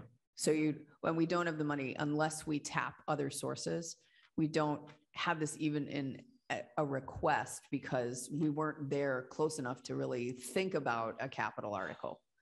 The Long Island Sound Initiative will let us, well, we could approach it either a design under 319 and then implementation under 319 is a 2-year fix. I think we can get some design money if we want to put in design money and go to the Long Island Sound Initiative. So we just got to see what's the best deal for us, the least amount of money that we have to come up with. And so one thing I would say is we need to make sure that we're not competing for 319 grants. Because as we've talked about in Casey, previous money. meetings. There's additional $50 million in that fund and they can't even spend what they have already, normal year. We can help them. Yeah, so. We can certainly help them, but we got to have the seed money to get there. We Yeah. wouldn't be competing against ourselves. We can do the Bloody Brook and we can do River Road both. And So really, we need to tighten that up, and it's a grant process that adds to the workload. So we need to know what it is we're going to do. we would go through the FERCog probably. So or what the- would be or- good is if we have a grant brief. Or the Franklin Conservation District, you have to see, because Kimberly only has so much staff time herself. Exactly. But we do have some flexibility on the Conservation District to, because the 319 gives you 10% admin costs, and that we could afford then to have our admin person manage the grant. So you would not have to do it either under the 319 or under the Long Island Sound. So either way. Yeah, if we can get that administrative we support can and the go grant either writing through services, the that would help. FERCog and Kimberly. Yep. But if she doesn't She usually have does that. capacity, then we can go through the Conservation District. Okay, so we need, what needs to happen, Carolyn, is it's got to be settled so we can go looking for that. And the issue for me is we've got to find the time to do that. Because Well- you and I are both in meetings at least half the day. I know. I don't know. I haven't worked out the math, what would be the most attractive one. Yeah. But there is funding in both of them right now. Okay. So that's good information for the rest of the board to consider. So this is where we are right now in terms of the warrant. You guys can make some changes once we have it a little bit more fleshed out. And I do know that the finance committee, at least one member is clamoring to see what this warrant looks like. It does have to be closed by March 25th. So your next regularly scheduled meeting is the 23rd. What I would ask the board to consider is having a Friday meeting if necessary on the 25th, if anything comes up that I need you guys to work on. Okay. I will try my best to get that tightened up between now and then. But again, it also depends on how much communication happens between us meaning staff. Well, can we just set a time then on the 25th? Because I have from 9 to 12:30, I'm on doing an MMA nomination committee meeting. So I have the afternoon available, but not the morning. I'm already committed in the morning. So if we could set a time. And that's a hard day anyway for David, but. Well, Trevor and I could just meet David, as long as he. Yeah, is David can informed. tell me if he's got some issues, but, Yeah. and I can bring him to the table. Because you only need a quorum to vote.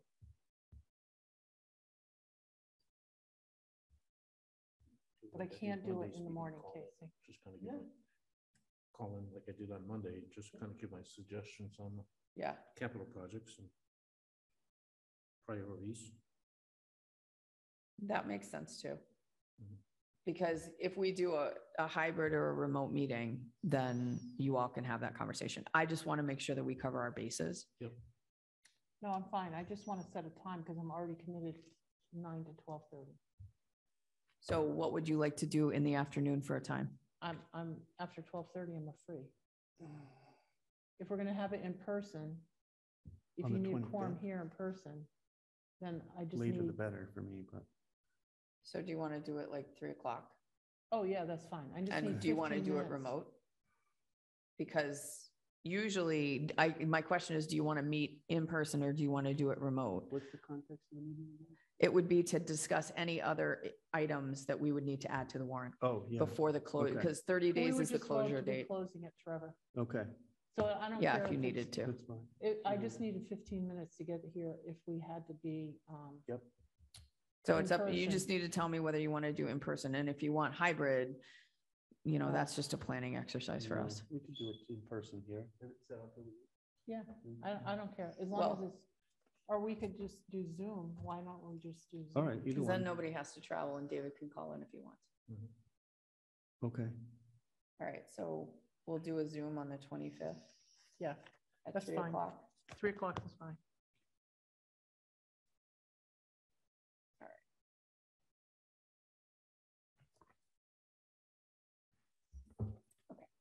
So you are getting close to your next hearing, yes, which is at 7:15. So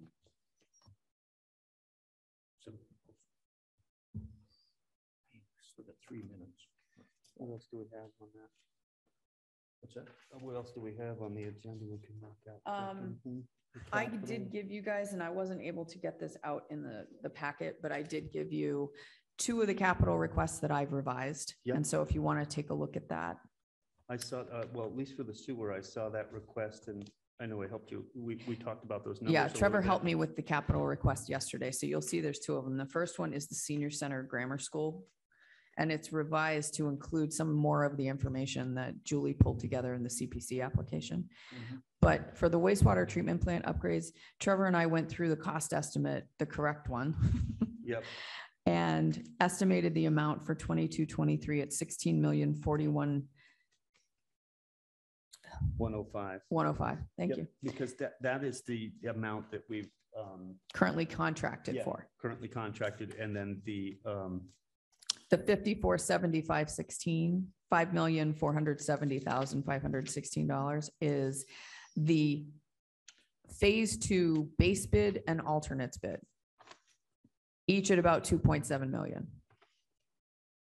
So And- it brings and- your costs almost to 22 million in total. and we've got the 19 million we've already got appropriated, so the balance is the 2.7 million in alternates that we feel is important to do.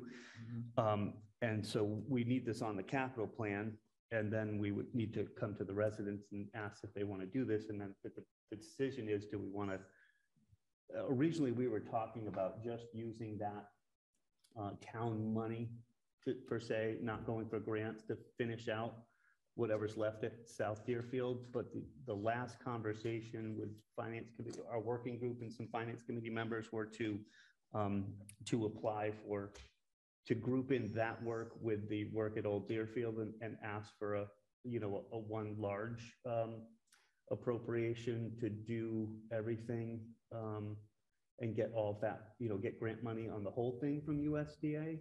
But that's up to this board to discuss at a later date. The whole point right now is just to get the initial stuff This on. doesn't include the 2 million for the effluent pipe. No, No.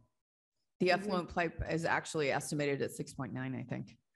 The That's rest of why I the- asked the him. rest of the- Climate resiliency, all that climate resiliency stuff work. was like 6 something down there. We were Yeah. holding off on that. I thought that was 2. Well, maybe the pipe itself. The is- effluent Maybe pipe the pipe. itself is about 2, we were but there's raising the other walls. measures. All the other stuff was 6, total of 6.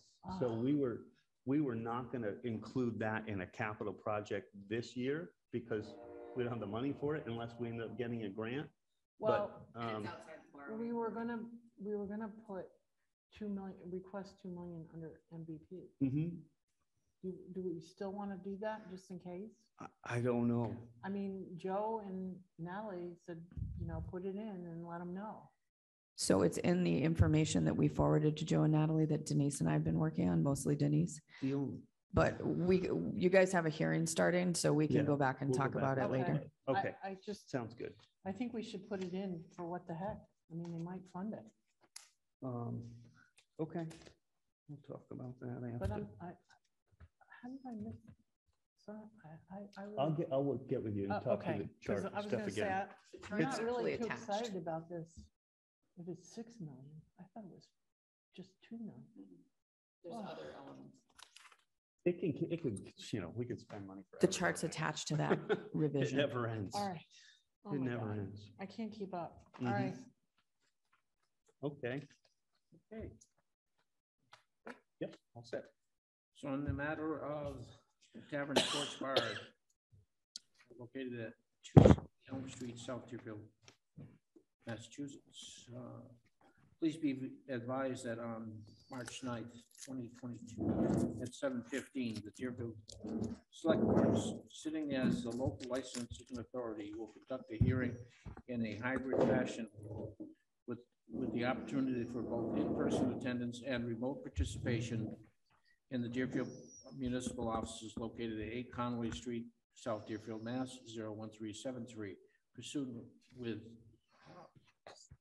provisions of general law, chapter 138, section 64, to determine whether the Tavern Sports Bar, the holder of a license issued pursuant to general law, chapter 138, section 12, to conduct business at the premises located at 2C Elm Street in South Deerfield, has violated the provisions of said chapter 138, any rules and regulations here under, or any of the town of Deerfield's regulations governing alcohol licenses. And if such violations are found to have occurred, whether such licenses should be modified, suspended, or revoked in accordance with the Mass General Law, Chapter 138, Section 23. Subjects to be discussed at the hearing includes the following alleged violations of the conditions placed on the license. Whether on or about January 21st, 2022, the club violated the provisions of General Law, Chapter 138, subsection 64A and 69, by improperly serving alcohol to an intoxicated person. I open the meeting. Prior to offering any evidence, I ask that if there is anyone here who will be presenting evidence to the board to stand and raise their right hand and repeat after me.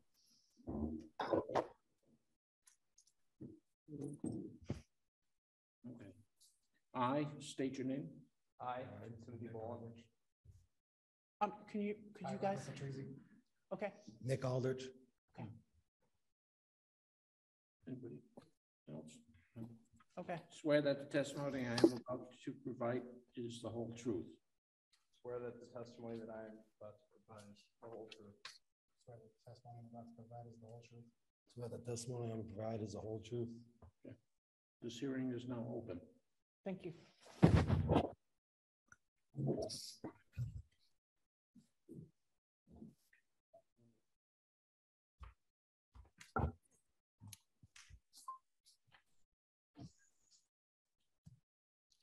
Tavern Sports Bar contests the allegations contained in this notice. That is, it disputes that it sold alcoholic beverages to intoxicated as alleged. For the purposes of moving forward, I will request town council present the matters before us. Thank you, Mr. Chairman. This is Brian Winter from Mead, Tallerman and Costa, Town Council's office, and with me this evening is Attorney Elizabeth Lydon. I just wanted to report before we get going that I'm having a very difficult time hearing the members of the board. I've turned up my volume as much as I can, and I'll do my best to hear you, but at times I may ask you to repeat yourself if I miss something. So forgive me, but bear with me. I'll do my best. We'll do ours too. Thank you. And Mr. Chairman, would it be helpful before we begin if I just provided, sort of a 2 or 3 sentence overview of the proceedings this evening, just to provide a little structure, or I can just jump right in, whatever your pleasure might be. Oh, that would be great. That'll be fine. If you could Okay. do that. So I'll be very brief. I know you have a significant agenda tonight. So this is a liquor license hearing on discipline pursuant to a statute, and it's an adjudicatory hearing, meaning that the licensing authority, which is the 3 of you, are now serving essentially as the judges and jury. And although I hate to refer to myself this way, I'm essentially not only representing the board, but I'm also a prosecutor on behalf of the board. So what you're going to hear is essentially a mini trial. I'm going to call a witness. I'm going to ask the witness some questions, and you'll hear some evidence. The representatives of the tavern will be allowed to ask that witness questions and look at any documents that the witness provides. Then they can provide their own testimony and evidence, and then I can ask them questions. And at the end of that evidence, I'll ask you to take a motion to close the hearing, and then we'll move into a deliberative phase. And the deliberative phase is really twofold. Once it gets back to the board, you're essentially acting as the judge and jurors, and I'm going to ask you to first find the facts. When the facts are, based on the record that you've gathered tonight, the evidence you've gathered tonight, and you'll have to determine whether or not those facts support the elements of a violation. And then the second portion of that, if you find that a violation or violations occurred, is to determine what the appropriate sanction is. So when we get to that point, I'll take off my prosecutor's hat, if you will, and I will return as your counsel and provide some guidance and some parameters on how to make those decisions. So we're not there yet, but when we get there and the public hearing is closed, I'll provide some assistance on how to guide you through that part of the process. So that's how we'll proceed in a nutshell. You're welcome, of course, to ask questions too. I'm acting as your representative and sort of, if you will, leading the proceedings on your behalf, but you're certainly welcome to ask questions as well. At the end of the day, you are the licensing authority and certainly not me. So with that, Mr. Chairman and members of the board, I'm happy to proceed, and I'd like to call our first witness. Okay. Thank you. Officer Bowen, are you present? I am. Officer Bowen, would you please introduce yourself to the board, stating your first name and last name and spelling your last name, if you don't mind, just for the record? Yes, my name is Officer Timothy Boland, B-O-L-A-N-D. And Officer Bowen, how are you employed, sir? I'm employed as a police officer with the Deerfield Police Department. I'm also assigned to the Northwestern District Attorney's Anti-Crime Task Force. And with respect to your employment relationship with the Deerfield Police Department, how long have you served in total with the Deerfield Police Department? About 3.5 years. And how long have you served in your current position? For about 7 months. And with respect to your other responsibilities, how long have you served in that role? Are you referring to the task force? Yes. I'm sorry, that's 7 months. I've been a full-time officer here for about just shy of 3 years. Okay. And just in summary form, could you describe some of your responsibilities as officer of the police department? Yes, they're wide ranging. Anything from traffic enforcement to responding to medical calls, responding to other emergency calls for service regarding robberies, domestic violence, break and entering, assault and batteries, disorderly conducts, so on. And in that context, are you familiar with the department's practice, procedures, and protocols for receiving phone calls about incidences and responding to those? I am. Okay. Now, I want to just switch gears here. Thank you for that summary, and start to talk about the tavern. Are you familiar with the Tavern Sports Bar? I am, yes. In your professional capacity, I mean that. I understood you knew that. Yes. And without going into any specifics, is the Tavern Sports Bar a facility or an establishment in town that's familiar to you and or the department? Very much so. Okay. Now, I want to get specifically into the matter before the board tonight. So I'm going to direct your attention to January 22nd, 2022. Was there any occasion for you on that date to receive a report concerning the tavern? Yes, there was. Okay, and or how did that arise? Was it a telephone call? Was it on site, in person? It was a telephone call and then an on-site in-person interview. And as a result of that telephone call, did you generate a narrative or a report? Yes, I did. And do you have that report with you? I do. Has that report been submitted to the board already? It has. Okay. Now I'm going to ask you a couple questions about the report and then just ask you to summarize it. But are you familiar with it as you sit here today? I am, yes. Okay. And you understand from your experience in the department the importance of being complete and accurate and truthful in generating these reports? Yes, I do. And you signed this yourself? I did. And having reviewed it for tonight, is there anything you wish to change, correct, or clarify with respect to the report? No. Okay. And if you would, could you walk the board through the substance of that report? What is the content of that report? Yes. So the substance of the report, I took a call from a concerned party who wished to speak about an incident that had happened the evening prior. She had intimate knowledge of this and the individual involved. She felt that her son had been grossly overserved alcoholic beverages, leading to eventually his arrest. I told her she could come in and speak to me if she would like, and she agreed. So we met at the Deerfield Police Department. While at the Deerfield Police Department, she informed me that she lives in close proximity, that her son had gone to the tavern, had intended to be there for a short period of time. After about 30 minutes or so, she contacted him. He had not returned.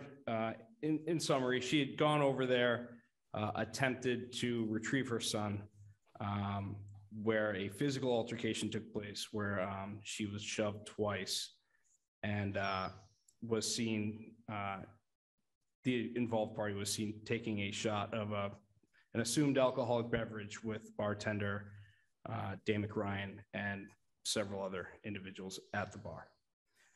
Approximately 2 hours after that incident came an arrest where Mr. Reed was arrested for a slew of charges, I believe, including 2 counts of assault and battery on police, as well as, I think, disorderly conduct. I have that report if you'd like me to review the exact charges. In just a moment, if you don't mind, I just had a couple questions about your narrative. So the caller, this woman, and I'm referring to the first page of your narrative, close to the top, she reported that approximately 6 p.m. her son went to the bar. Am I reading that accurately? Yes, you are. And then this incident that you described, I think, is a pushing kind of incident that occurred around 7:30. That is correct. And then this concluded, I think she reported, and now I'm at the bottom of page 1, around 9:30. It says approximately.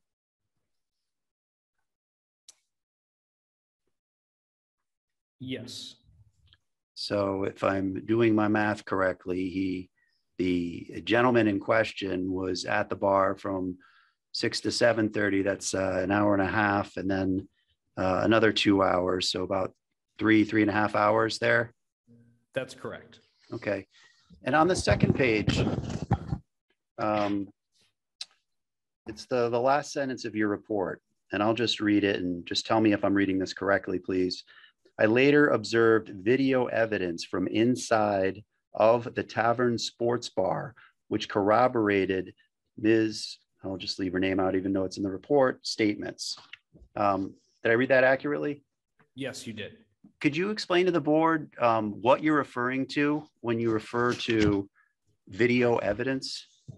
Yes, video was requested pertaining to that particular incident at that time, which was provided by, I believe, Mr. Patrizzi. And that shows what I described and what my report describes. Okay, and you reviewed this video. That's correct. And, you know, based on your experiences and your expertise as an officer of the police department, did you make any observations or have any impressions having watched that video?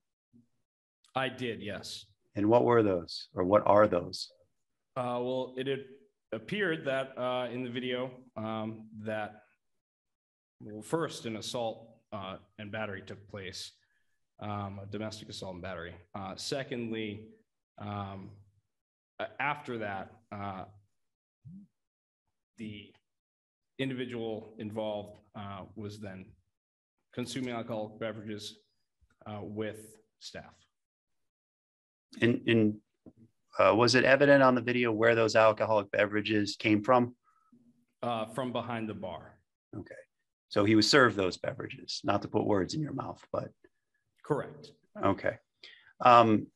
Is it your understanding that this is security camera footage or video that the establishment maintains? That's correct. And did they just allow you to view it on the premises, or were you provided an actual hard copy of this, or digital copy, I should say? We were provided a digital copy. And do you maintain that copy in the department now? I do. Did you bring a copy with you this evening? I brought two. Okay, thank you. Mr. Chairman, I'm not going to ask that it be played, and I don't know if we have the ability to do that or not, but I would ask just as an evidentiary matter that the board receive that. I don't think it's part of your file.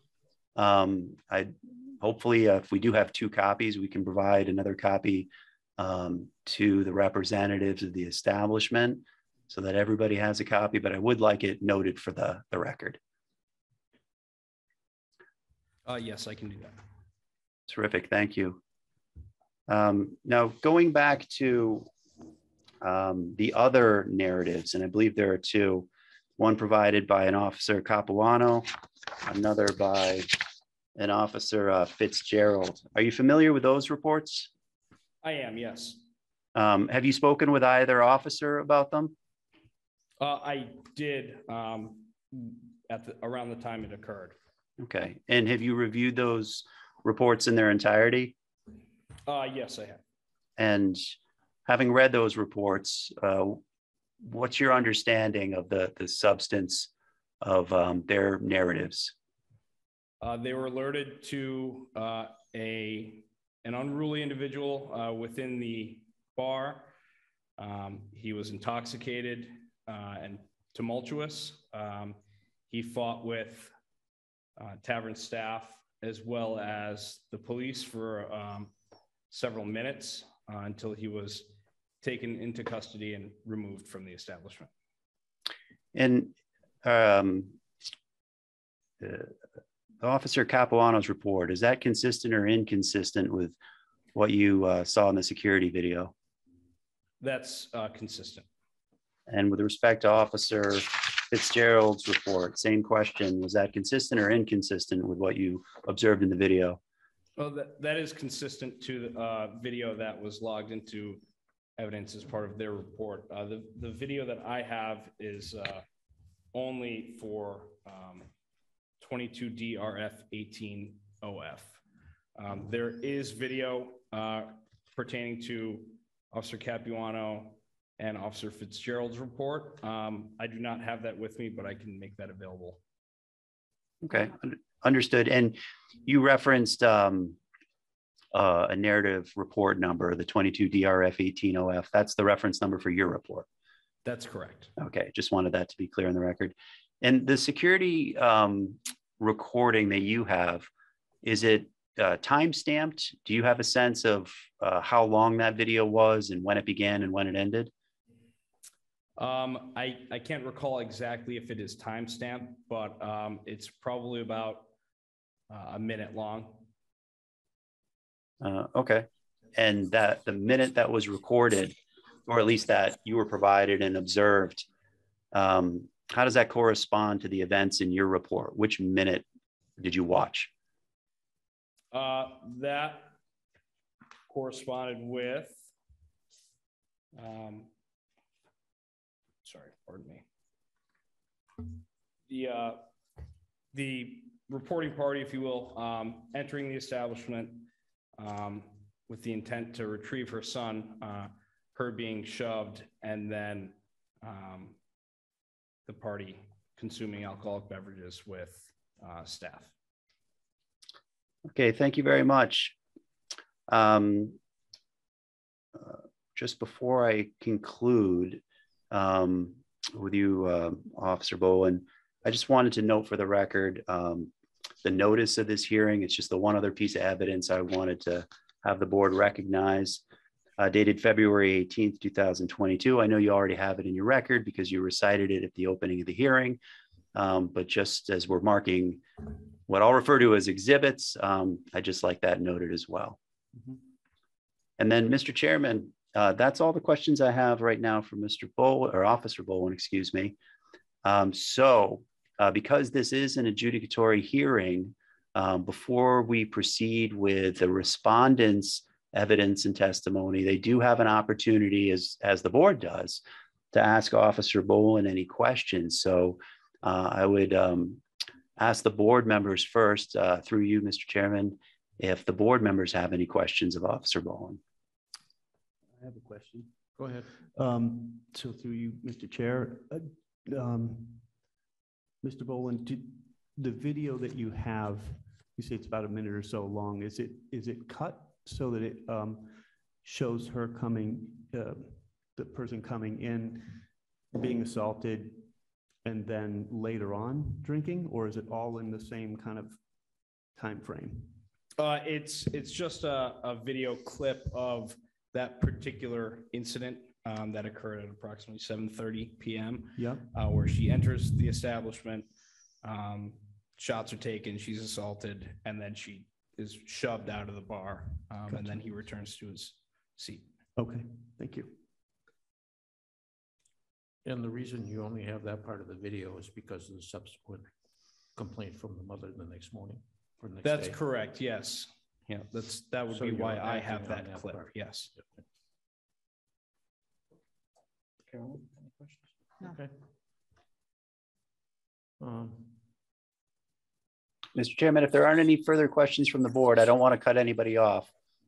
But if you don't have any other questions for Officer Bowen, then I would ask that you recognize the tavern and ask if they have any questions for Officer Bowen. Could you identify yourself before you ask the question? My name is Christy Bodine. I'm an attorney with Curtis, Carey, Gates, and Goodrich in Greenfield, and I represent the tavern. Next to me are Robert Patrizzi, who is the owner of the tavern, and Nick Aldrich, who's a bouncer at the tavern, who was there on the night in question.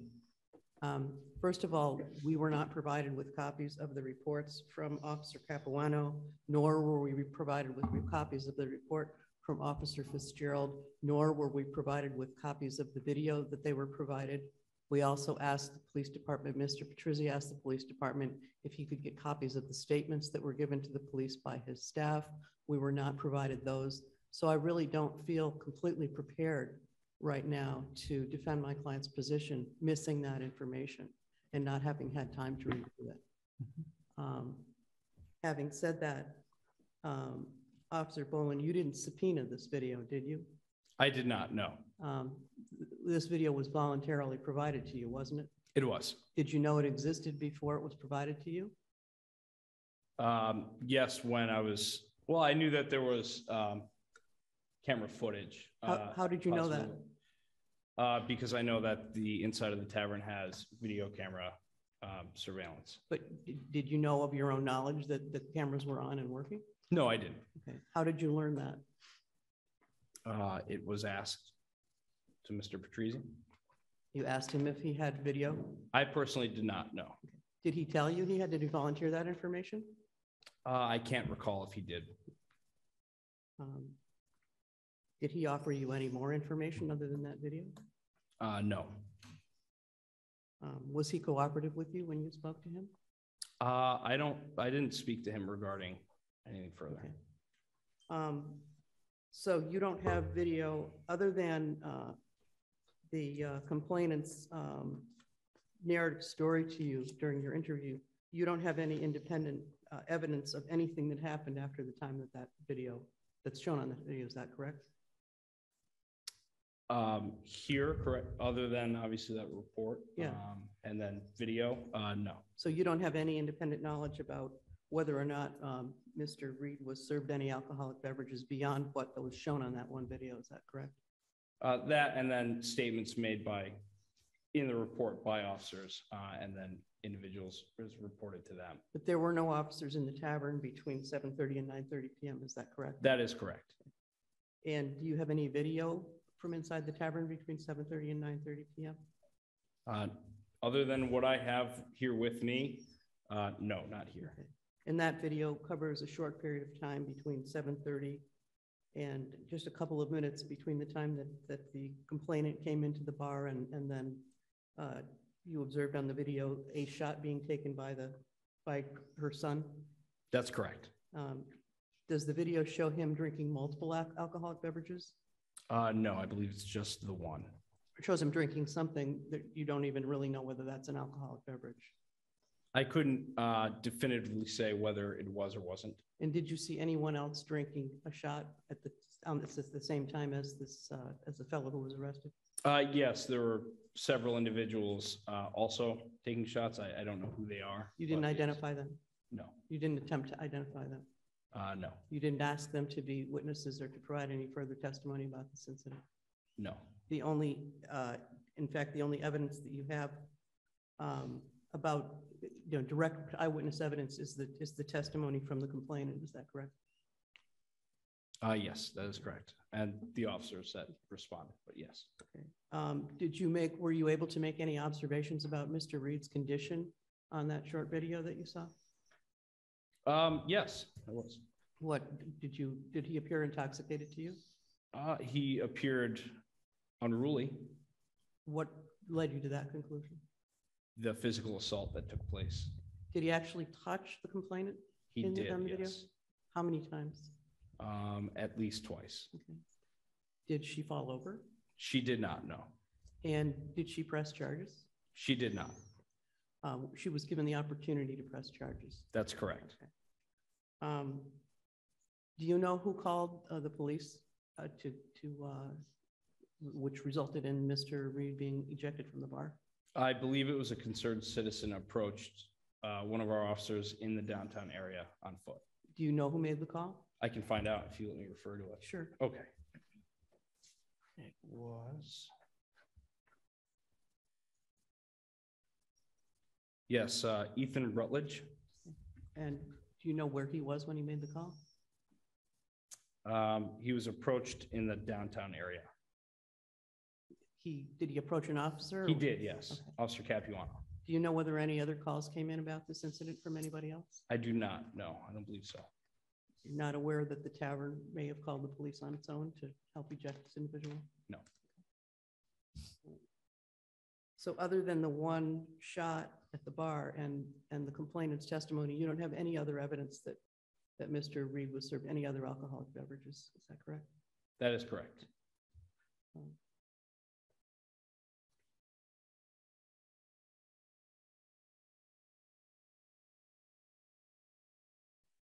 I'd like to call Mr. Aldrich briefly to testify. Stand up. You've already been sworn. No, I didn't. Just speak into the mic, please. And just as a, Brian, do you want to call another witness or first? Or do you want her to call her witnesses? do you have any other witness? I'm sorry. Me? Mr. Chairman, we can proceed with the establishment's witnesses. Thank you. You can proceed with Okay. their witnesses. You know what, if you could just put this right, you have to Yeah, it's almost. almost. Is this good? Yep, that's perfect. I'm Thank you. sorry. Yeah, sorry about that. It's really hard with these. high Yeah, I volume. hear you. Because this isn't a courtroom and this is an adjudicatory hearing with the select board, I'm going to probably direct Mr. Aldrich more than I ordinarily would in a courtroom because he's very nervous and he's not used to, and he hasn't had a lot of time to to prepare for this. So just so that's clear, I'm not trying to tell him what to say, but he's a little, I mean, not I real know, comfortable. I know what happened, just talking in Yeah. this environment, just So- don't do this every day, you know? Yeah. So you arrived at the tavern bar on that night at some point? Yeah, about, I want to say between 7:15 and 7:30, I started, I walked in the doors. Did you observe anything when you walked in the door? Yes, I did. I heard about the incident, and then I approached him immediately, and then he pulled me in the bathroom and trying to talk to me, and I could see that he was like, I don't think it was as much alcohol as he was doing something else, honestly. And then as soon as I walked out, I told my manager, I was like, I went exactly like that. And I was like, he's had enough. And then I kept an eye on him, and he wasn't served. I did not see him serve another drink. And I was keeping an eye on him because he started going up to other patrons and just being really rude and, you know, obscene towards them. So I asked him to leave, and then he wouldn't. And then he like held on to the bar, and like, I tried to slow. I don't put my hands on anybody unless, you know, and then he attacked me, and that's when I grabbed him. I started walking out, and then the other officer, he was standing at the door because we already were on. I'm the one that I'm pretty sure I told Ethan to go get the cop because he just wasn't listening to me at all. And I wasn't going to physically assault him to get him out of the bar. And then when he did that to me, I had him, I was pushing him towards the door. And that's when the officer, it wasn't you, it was the other officer, bald guy, I believe, but he came in, ran in and assisted me because I got him in a headlock on the ground after he swung at me, and the cop came in, told him who I was, and then the officer took over, and that was that. Yeah. We tried calming him down. He would not calm down. And you didn't personally observe him drinking? No, not at all. He did not. I wouldn't let the bartender ever serve him another drink once I walked in there. I thought as soon as I went like that and they listened to me, as soon as I told him he's had way too much, you know, or whatever, he doesn't need to be drinking anymore. They were fine. And that was early. And if he got in there at 6 and I don't see him, he was not drinking at all while I was there. Thank you. Yep. Do you have any other questions for this witness, Attorney Winter? Just to clarify, maybe you said it already, Mr. Aldrich, but what time did you arrive? About 7:15. Between 7:15 and 7:30 is when I walked in the door. I don't know exactly the time, but it was about that time. I'm usually a half an hour early so I can set up my little table and everything and get ready to card people. Okay, thank you. Yes, sir. And Mr. Petruzzi, did you arrive at the bar that night at some point? I arrived at the bar after the police had already been, after the police were already there. So after the altercation had taken place, when I got there, Tim Capuano and the other officer had Eric outside already. Okay. Were you informed of this incident? Did you just show up, or did you show up for a reason? Holly, my girlfriend, and I were at the bar, or she was at the bar previous. We went to get dinner, and all of this happened while we were at dinner. So we're on our way home from dinner, and my bartender had messaged me saying, hey, you know, Eric flipped out at the bar. So we redirected right to the bar. And like I said, by the time I got there, they had already had him removed from the bar. And the bartender that night was Mr. Dimick? Damick Ryan was one of the bartenders. Then Jordan Rowe is my manager, bartender. And does Damick Ryan work for you anymore? No, Damick was terminated after the incident.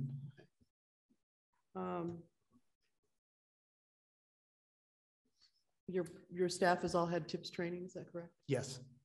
Have you made any arrangements for further training since this incident with your staff? After this happened and I saw the videos, I decided that I wanted everyone to be RETIP certified, including myself. Okay. I don't have any other questions for these witnesses. Mr. Winter, do you have any questions? I have no further questions for Mr. Patrizzi. And Mr. Chairman, unless you have any further evidence or witnesses, counsel, I would ask the chairman to invite you to make any kind of statement. Yeah, and from the board.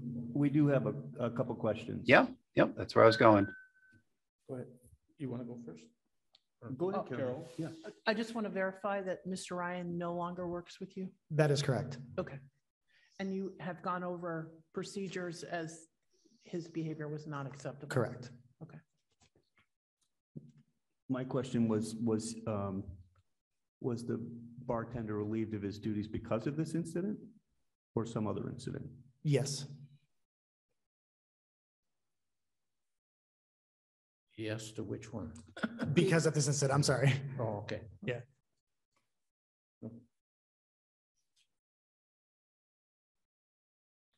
I don't think we have any further questions from the board. At this point, I think we would be willing to stipulate that Mr. Reed was served at least one alcoholic beverage. Was on the tape. We're not going to dispute that at this point. In terms of the rest of the testimony of his mother, there's no independent corroboration of that. So, and the charge is that, a person was served an alcoholic beverage while they were intoxicated. So we would stipulate to the extent, that happened. It looks like, but as far as multiple counts of that, that's not charged. So we would ask you to use your best judgment and consider the track record of this place and its owner. Consider the steps that they've taken since this has happened to prevent anything like this from happening in the future. I think they've been a good Deerfield citizen. I was before you a few years ago when they first got their liquor license. And I think they've tried to do the right thing. I think this was an extraordinary incident. I think there were some contributing factors that were way out of their control in this case. And I would ask that you,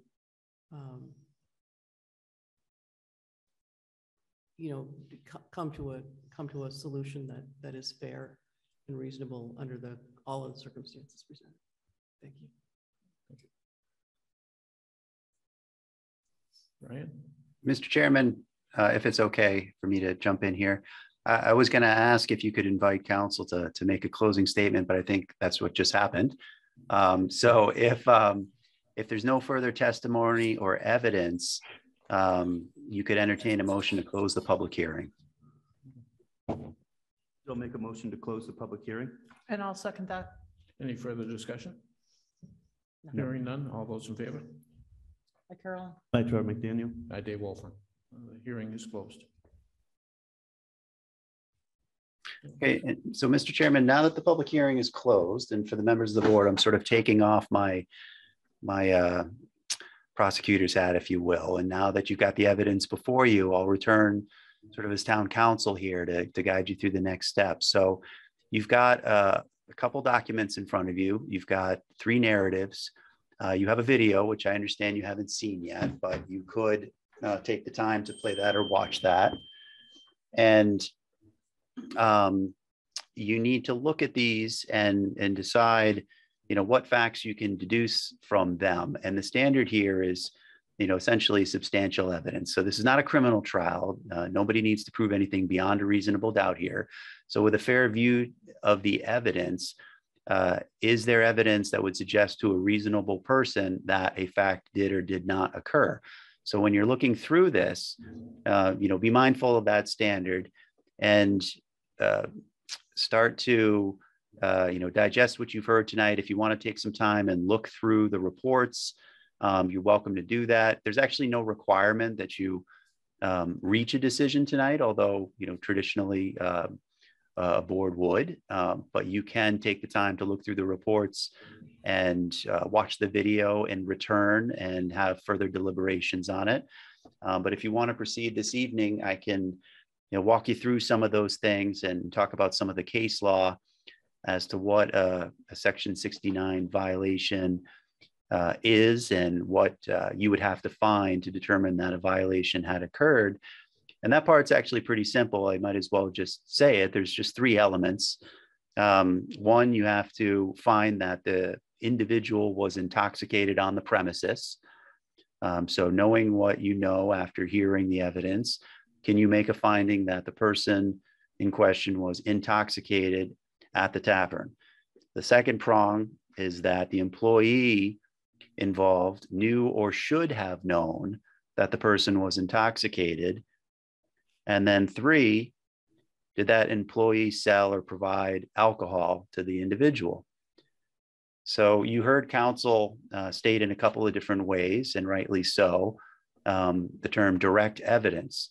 So there's case law that the board would have to find, and after the board, the ABCC would have to find whether or not there was quote unquote direct evidence of those 3 elements.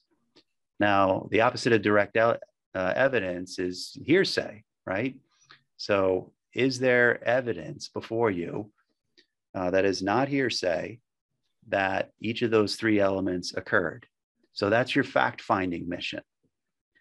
So before we even go into whether or not a sanction is in order or what those sanctions could possibly be, I'd ask you to go through what you've heard tonight and see if you can agree upon a result for each of those 3 factors. And if you want, you can go down them one at a time and discuss them one at a time, however you wish to proceed. But certainly your factual findings on those 3 are going to dictate what happens next. I actually just had a question. I don't know if since we closed the hearing. You can't ask them a question. You can ask Brian a question. No, it wasn't about, I wanted to know if there was a breathalyzer. No, I think it's too late to It's ask. too late to ask that, but I would like to watch that video. Sure. Yeah. I've got a DVD version of it, if that works here. Do you have a DVD? We can We're swap. old school. Yeah. Well. Yeah, that's what we need is USB. Well, I'll let you play the USB if you. Give it back. I want it back. Yes, absolutely. But I'll loan it back. Thank you. In the interest of. There's a hookup in the front, Jonathan. Look right Yeah, on the bottom- right-hand side. bottom or left. The left-hand side, bottom left.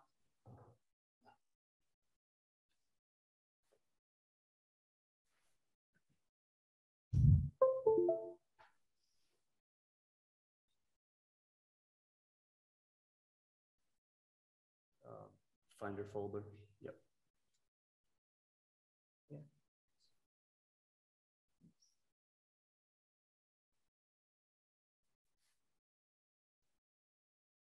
It's going to be, if you just take 1 step. Go to the store and go to the.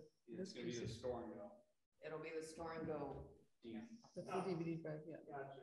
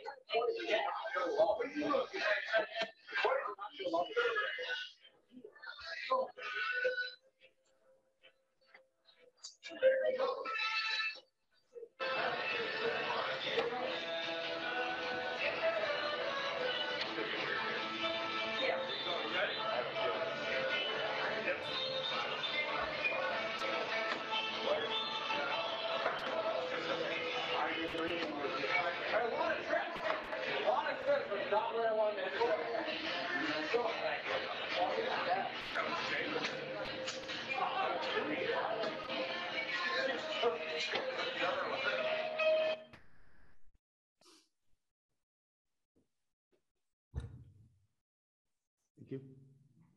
Let's have a timestamp.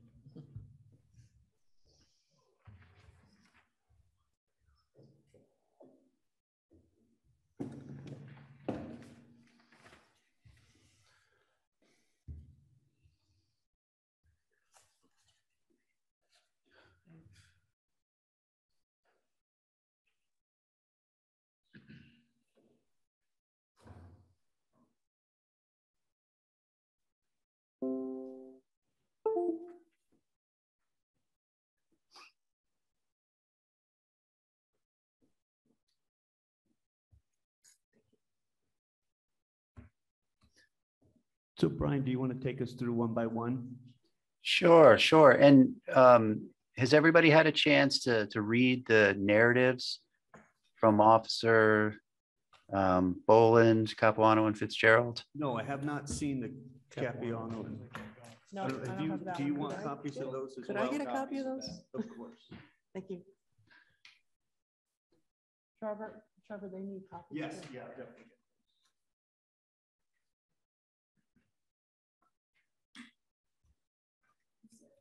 I'll sit.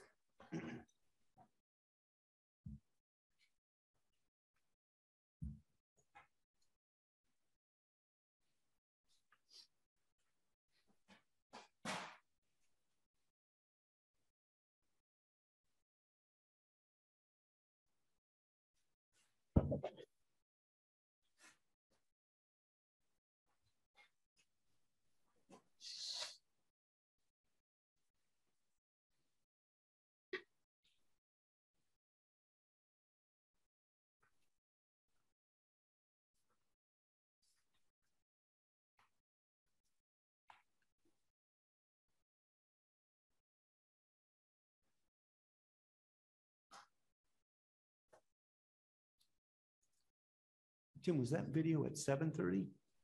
7:28. 7:28. Okay, thank you.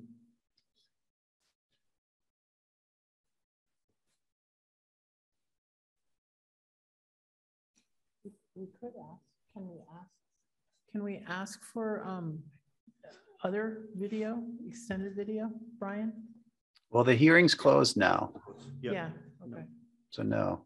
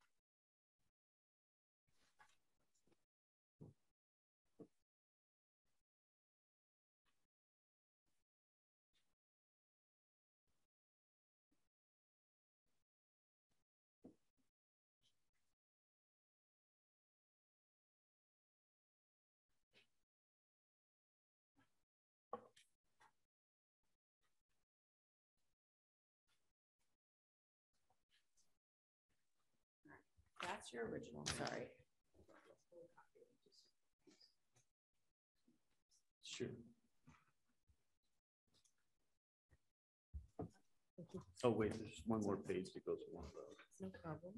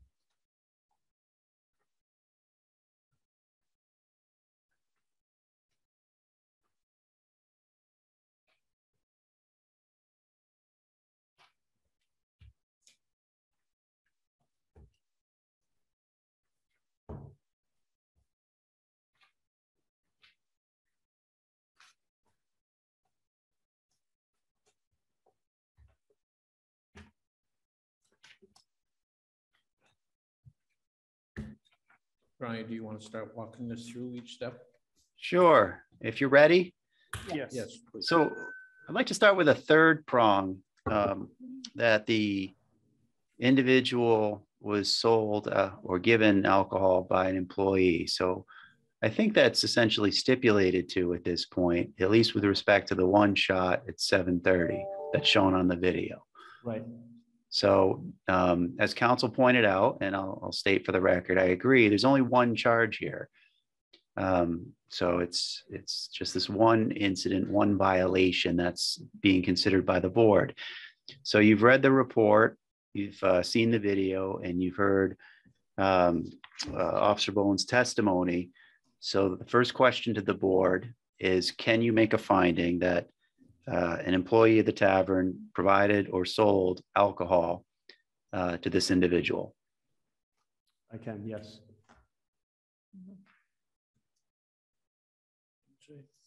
Is that the consensus of the board? Yes. Yes. Okay, so then I'd like to go to the first prong, and I'm going to focus it just on, this one, around the time period of this one drink, since that's, uncontested, I think. Is there evidence that a reasonable person could conclude based on that this individual was intoxicated at that time?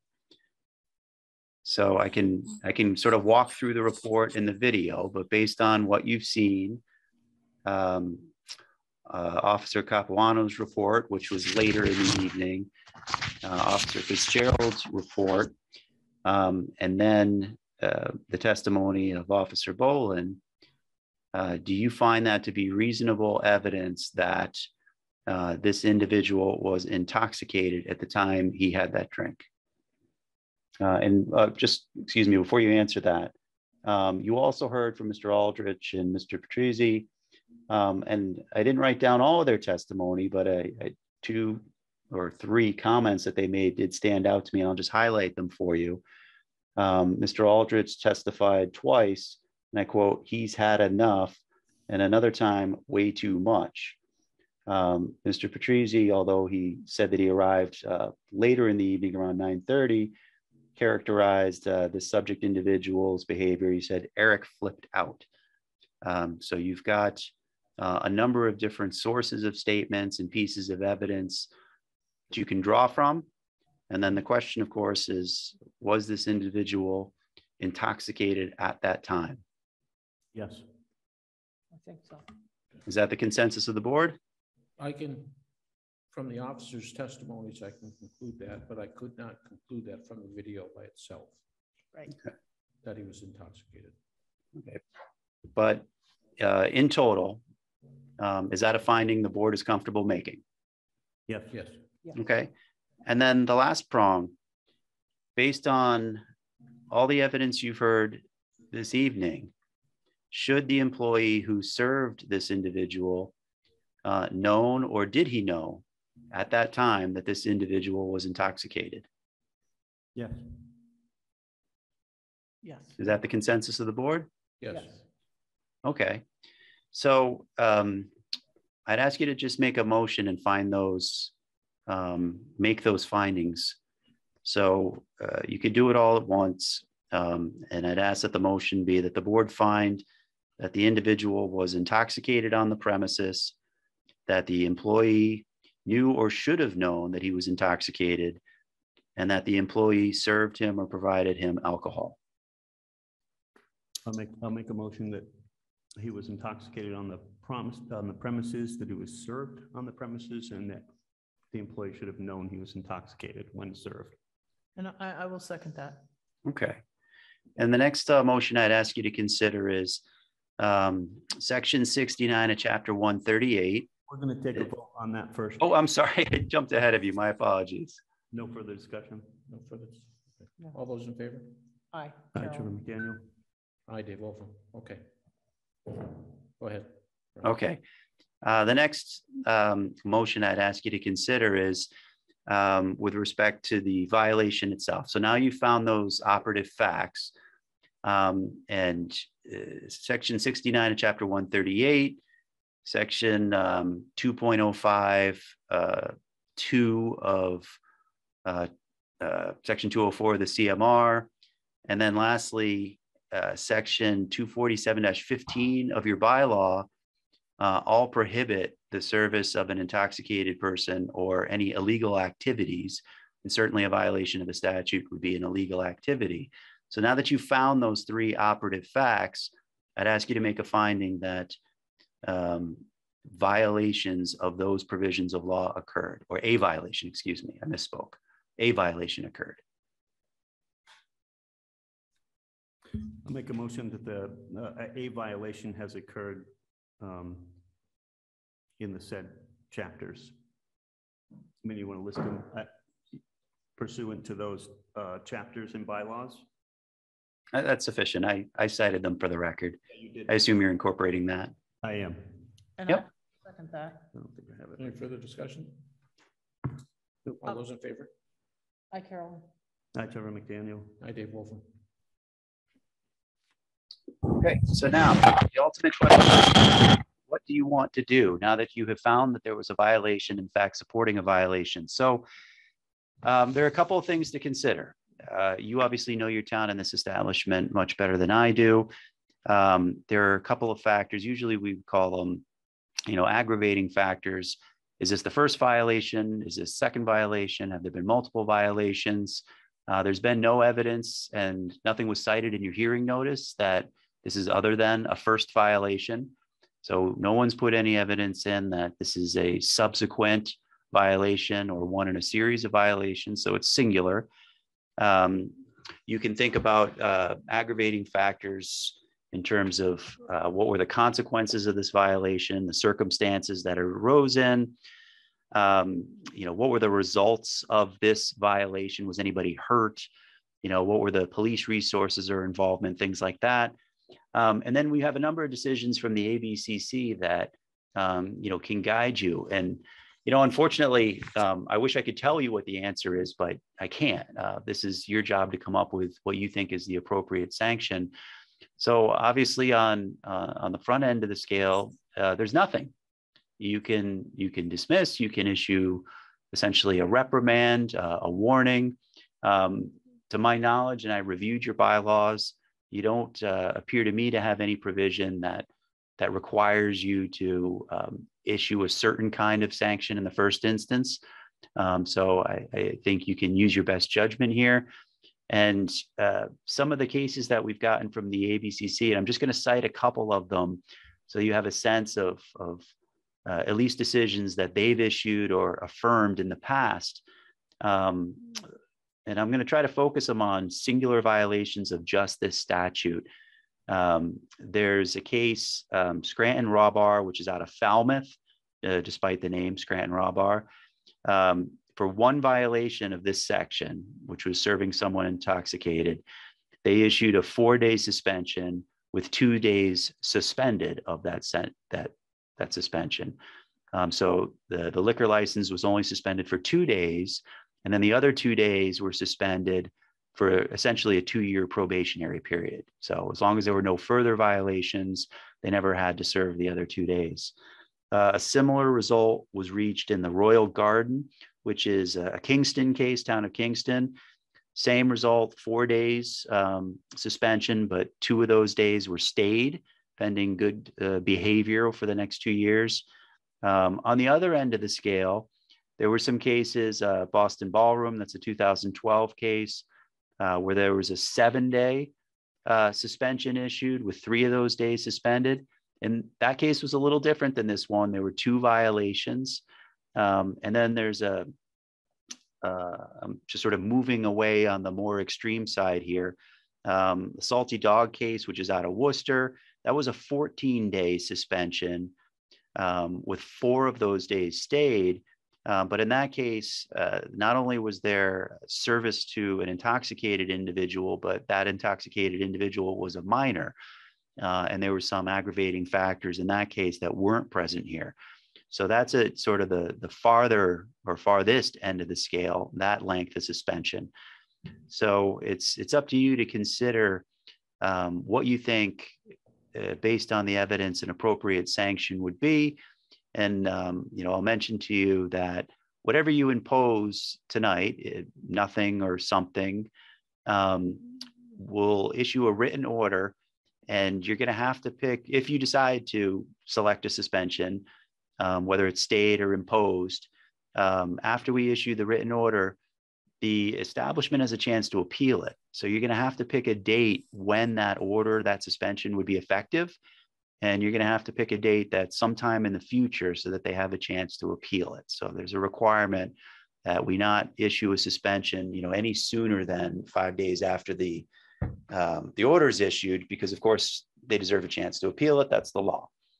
So I'll just add that little caveat, and I'm happy to answer any questions you might have about sanctions or suspensions or any of those cases that I just mentioned. Thank you. Well, I mean, in my opinion, I think it's clear something happened. So I would be in support of a suspension. However, there was mitigation on the part of the establishment. They did do tip training. They did fire the employee. Apparently, the person Mr. Aldridge acted responsibly. So having it suspended, on a probationary period would seem reasonable. Mm-hmm. But I do think it's serious enough, and it's clear that something happened and our officers were put at risk. I think, something should have been done maybe earlier so that, our officers were not at risk. I think that's totally unacceptable. So I agree with that. I think, I was excited to see, the bar open again and have this, business in town. But I am very, very concerned about this kind of behavior. And when people get hurt, I'm worried about the precedent of not acting on this. So I do agree that some suspension is in order, but maybe stayed, so and a probationary period, so we can really make the case how serious we are about our liquor licenses and the privilege it is to have a liquor license in Deerfield and to be able to offer that kind of entertainment to people. But a lot of serious things can happen if people are overserved, and I do appreciate Mr. Aldridge seeing that and trying to take action, and I'm sure it can be difficult, and so I'm really want you to take it to heart that how serious we take this, and me too, sir. Yeah. And we appreciate the fact that you are, you did terminate the employee, and you did try to act responsible. I mean, I am thinking a 7-day suspension with 6 days as a probationary. Just, I don't know. What do you think? Take your advice. Okay. See what you weigh in. Obviously,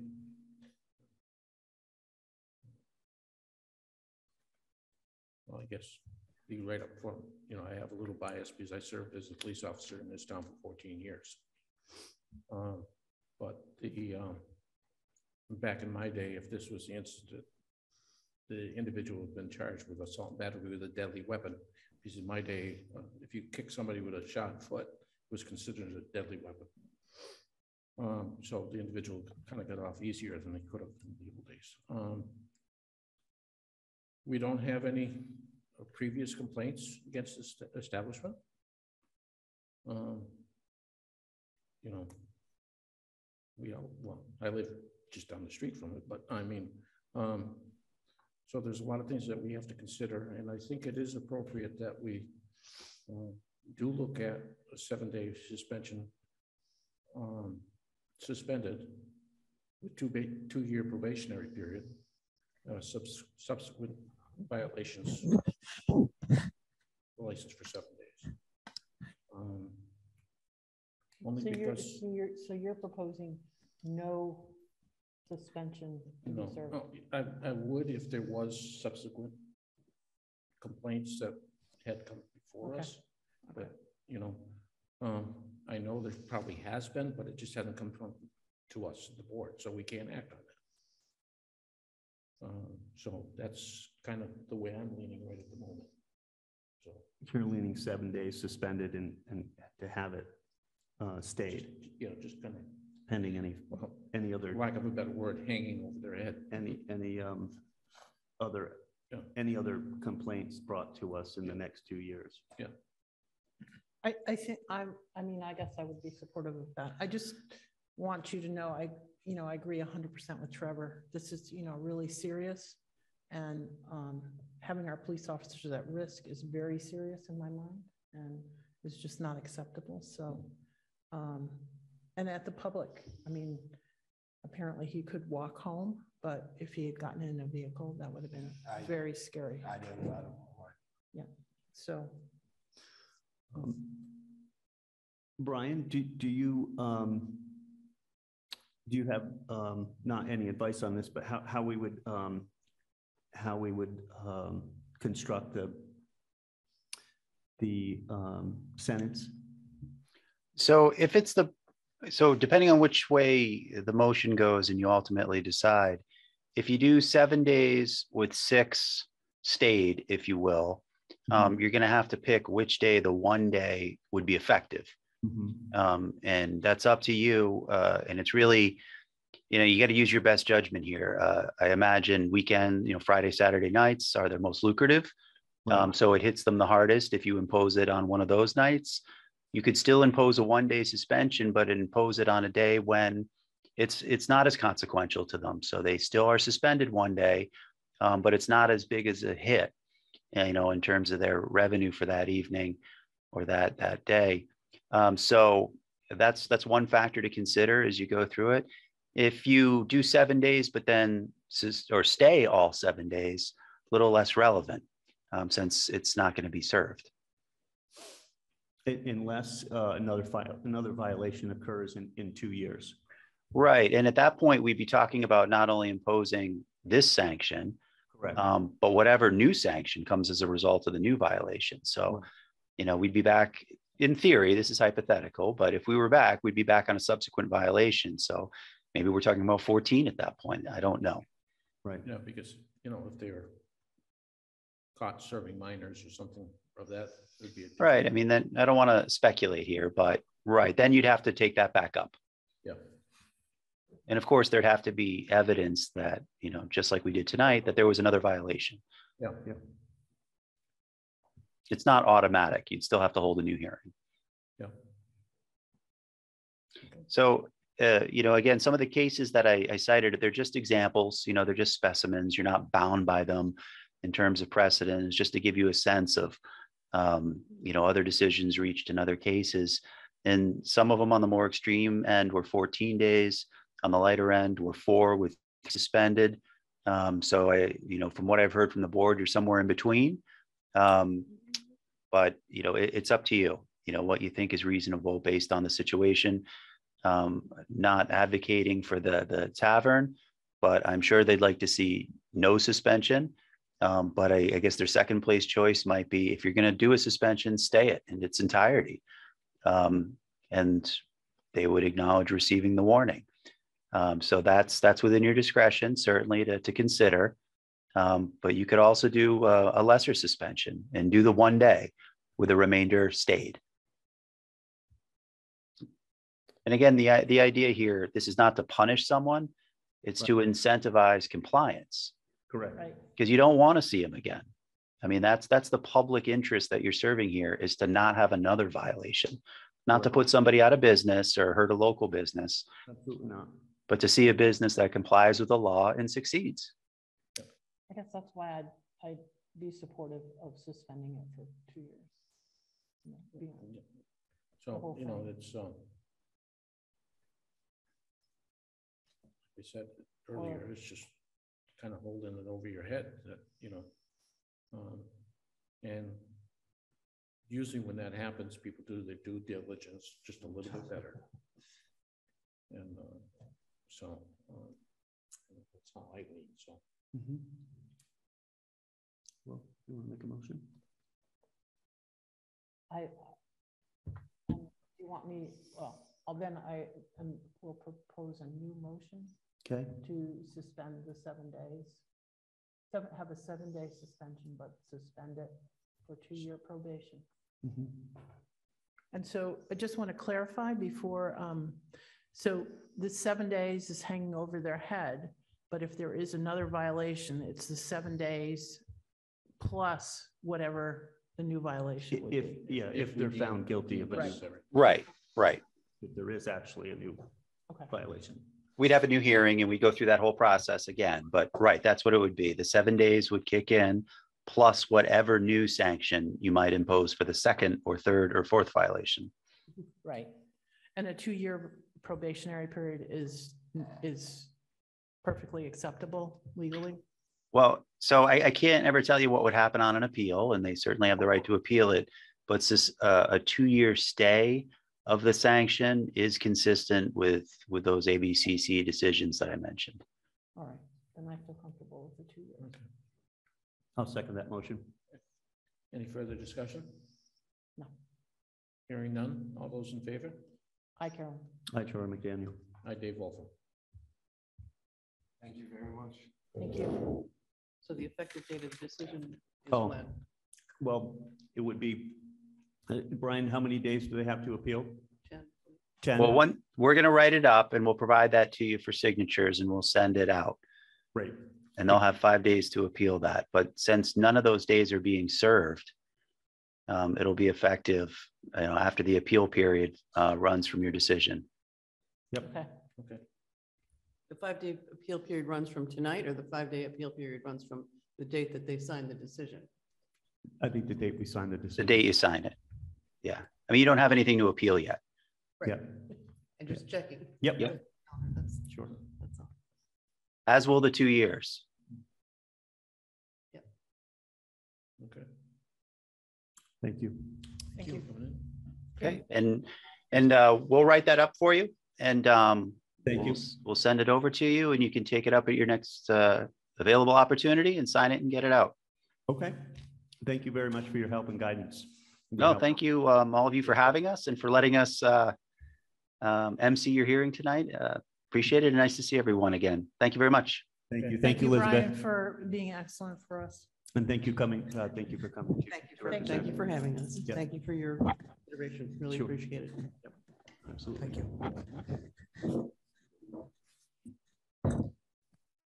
Thank you. Thank you, Tim. Tim. Thanks for staying on, Chief. Yeah, thank you, John. Yeah, no, my pleasure. You guys didn't even need me.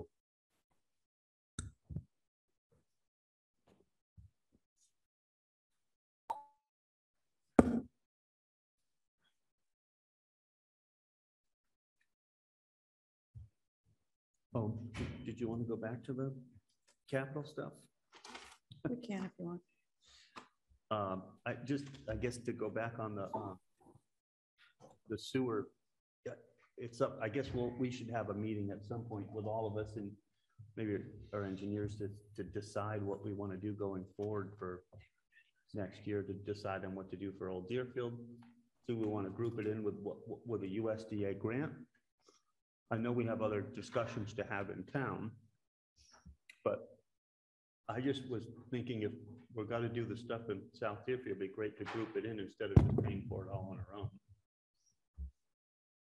The difference between the 19 million and the 2.7 or the 21.5 or whatever.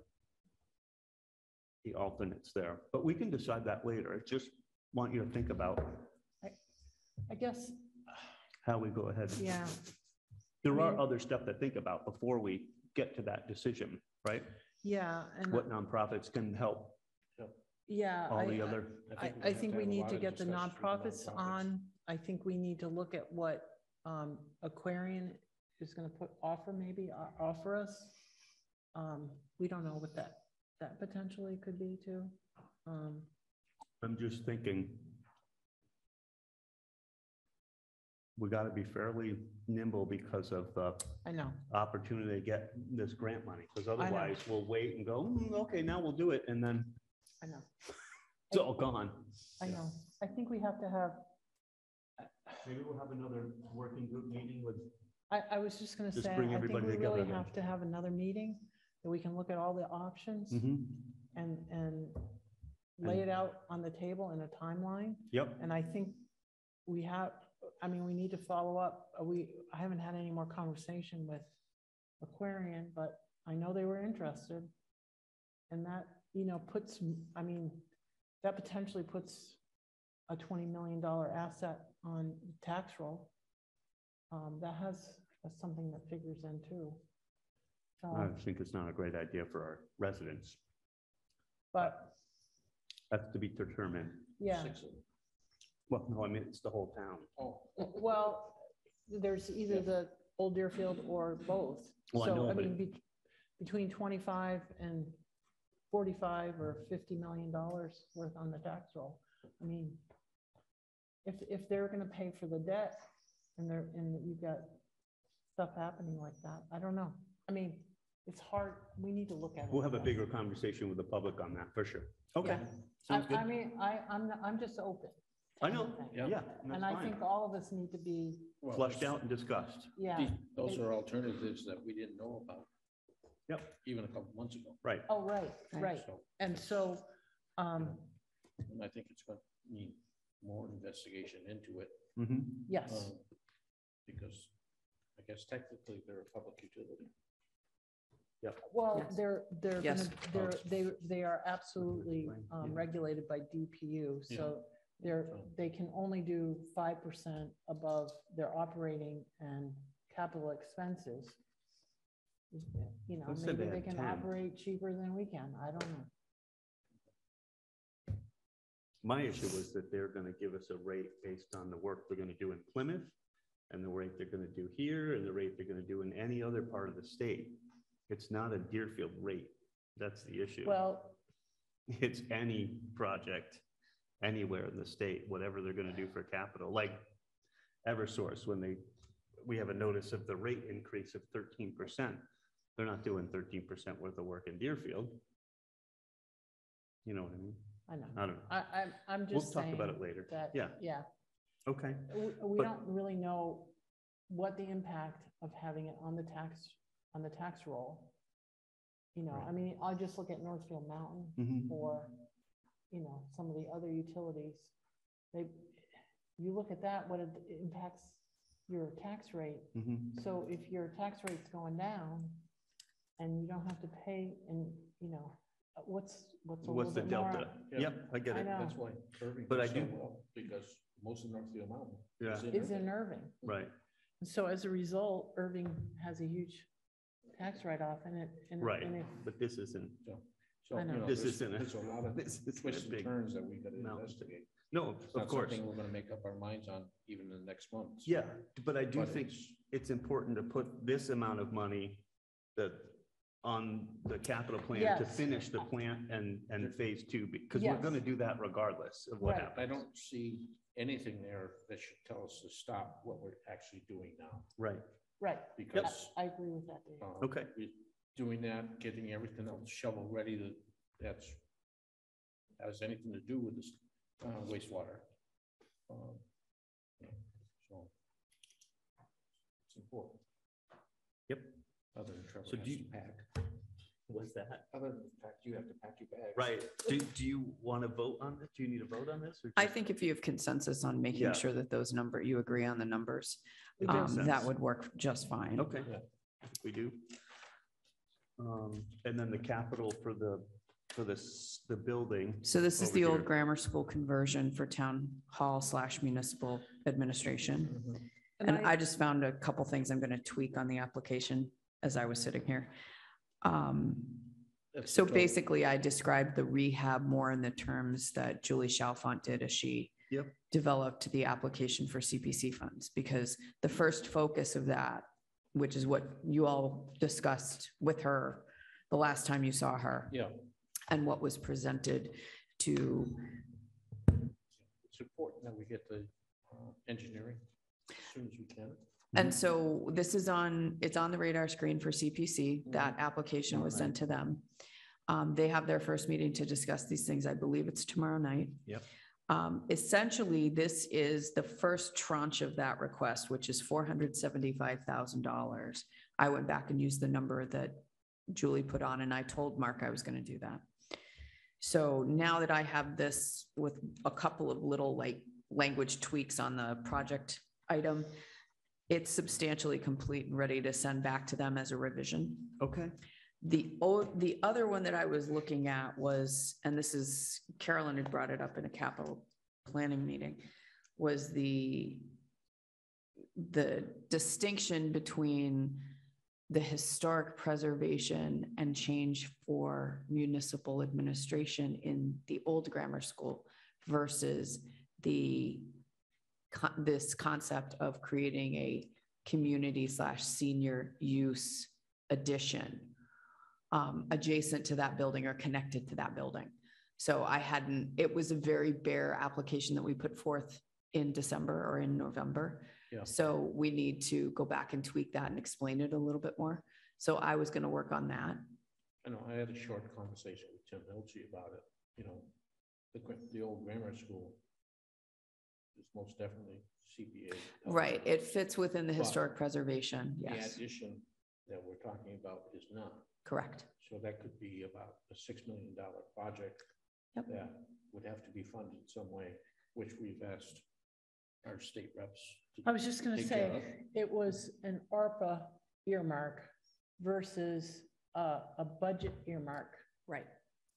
Budget earmarks, Joe was very clear that had to be less than 500,000 in general to be successful. And that's why we're talking about the senior center, community center was going to be the one-time ARPA earmark, which is the $9.4 billion amount that people are talking about. budget earmark, that was separately, and that was going to be our other ask. And now I can't even remember what it was. We had so Doesn't matter, many we don't have any asks. money. I don't have the list. Hold Do you on. remember? Hold on, I have it in my We email. made this so clear in our email. And so Denise and I finished blanking. that. She This is- finished it this afternoon. You know, this is, Yeah, I'm wiped out. sorry. This is Wiped a out. 13-hour day I today know, so far. trust me, Um, believe me, I know it. And I actually have been talking so much that I have, my voice is going. Yeah. But I can't remember, it was 300, we put in 350. for So what? it was a budget earmark for $350,000 for the town common. Oh, for the town common. Okay, all right. So the reason why we were asking for the budget earmark for the town common, because we had a very good story that because of Route 1, the state highway, we were not able to successfully complete the Complete Streets grant and successfully do it. And so we were up in the air. I mean, we'd have to fund this ourselves. So we had asked for a budget earmark for the town common. Yep. And a ARPA earmark for the the senior center, community center. Yep. Thank you, Casey, for Thank Denise. clarifying our list. No, that was Denise, mostly Denise and I working on it, but mostly Denise. Oh my God, I can't. She believe sent it out this afternoon. It'll be in your email. Yes. You were blind but carbon we were copy. so clear on that. And I felt like we had a good story for both. It's a 3-town community center, senior center. Our seniors are homeless. The Suzanne Bump's report highlighted how gross our town hall, the condition of our town, the grammar school senior center. And that we really felt the town common, all these communities around us are getting complete street money. We put in a lot of time. We put in already invested town money, and we can't compete on the complete streets. And I think that's terrible. And that's because of Mass DOT owns the,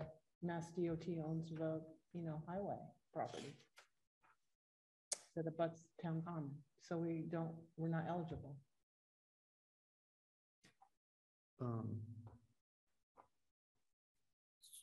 Before I forget, can we make a motion to appoint Bill Hildred? So I think if you saw that we did a little research to make sure we thought you had the space on that committee. So we think just, it's a because good ad. we couldn't find all of the information right away. So Jennifer and Pat did a research project for you. And I would second that. Yeah, so make a motion to appoint Bill Hildred to the Town Advisory Building Town Committee? Building Town Advisory Building Committee. Advisory Committee.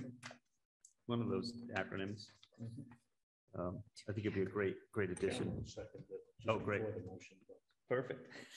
Any further discussion? No. No. Thank you for serving. Yes. All those in favor? Hi, Trevor McDaniel. Hi, Carol. I did. Oh, darn, that means I'm gonna have to talk to him. I'm So kidding, Bill. You have the placeholder for NewPro. Did you want to bring that up?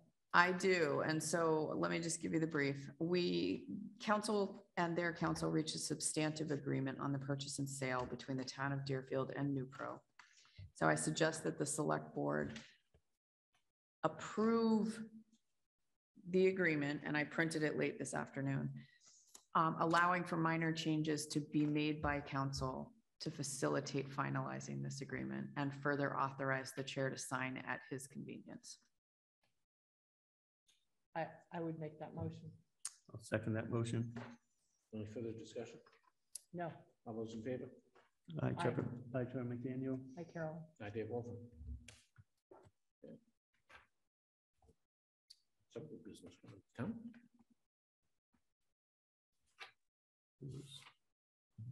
And then you had the accommodation for Gary? Yes, so we had,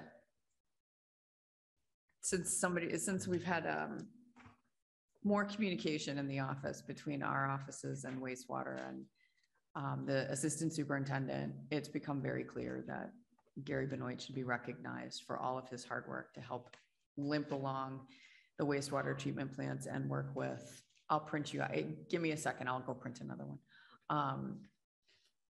To help us limp along with the wastewater treatment plants. We are moving forward with the MOU.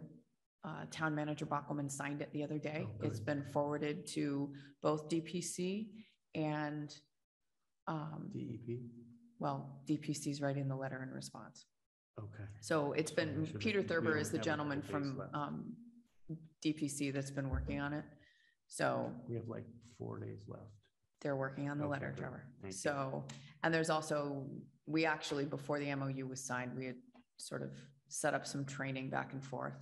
So both Amherst and our staff are working to coordinate that and get people in place so that Gary can go have a little bit of time off. But in the meantime, we thought accommodation was in order, and we hope the Yeah. board supports that. If you give me a Absolutely. second, I'll print you a new copy of that so you can sign it. Okay. So this is accommodation recognizing and commending Gary Benoit for his service to the citizens of Deerfield, whereas Gary Benoit has provided continuity of the operations of the wastewater treatment plants and their administrative functions, ensuring the necessary business of the facilities during the absence of a full staff, whereas Gary Benoit has given selflessly of his time to ensure the facilities run smoothly and has assisted as needed whenever needed, and whereas Gary Benoit is deserving at this time of special recognition and accommodation. Now, therefore, the Deerfield Select Board recognize and commend Gary Benoit for his unfailing commitment to the betterment of our community, and we extend him the utmost appreciation for his time and his continued work with the wastewater treatment plant, given this 9th of March, 2022. I certainly second that, and I cannot say thank you enough. He's been solely operating our plant. Yeah, he's been It's amazing. unbelievable.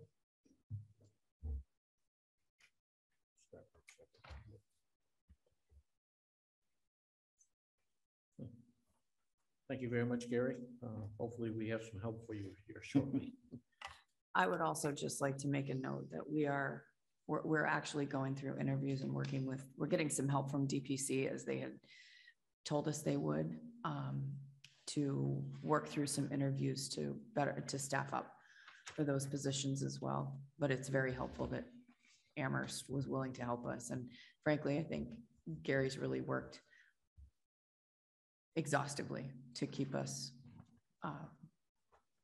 to serve the town and keep us moving. And I appreciate that as a person, but Yeah, and I would like to say that Chris Miller does as well as the assistant superintendent. absolutely. And Everybody's pitching in. it's been very useful for the two of us to actually get our sort of fingers in the pie so that we understand a little bit better what Gary's doing For sure. and how we can work better with our New staff. colleagues in other towns who are Absolutely. facing similar staffing issues that we For are. sure.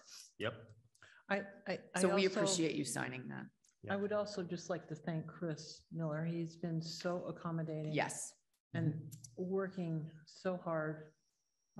Why Kevin has been sick. And I just really, we are also really appreciate that. Yep. I quite agree with you. It's like we've been hiring people and throwing them right into the fire.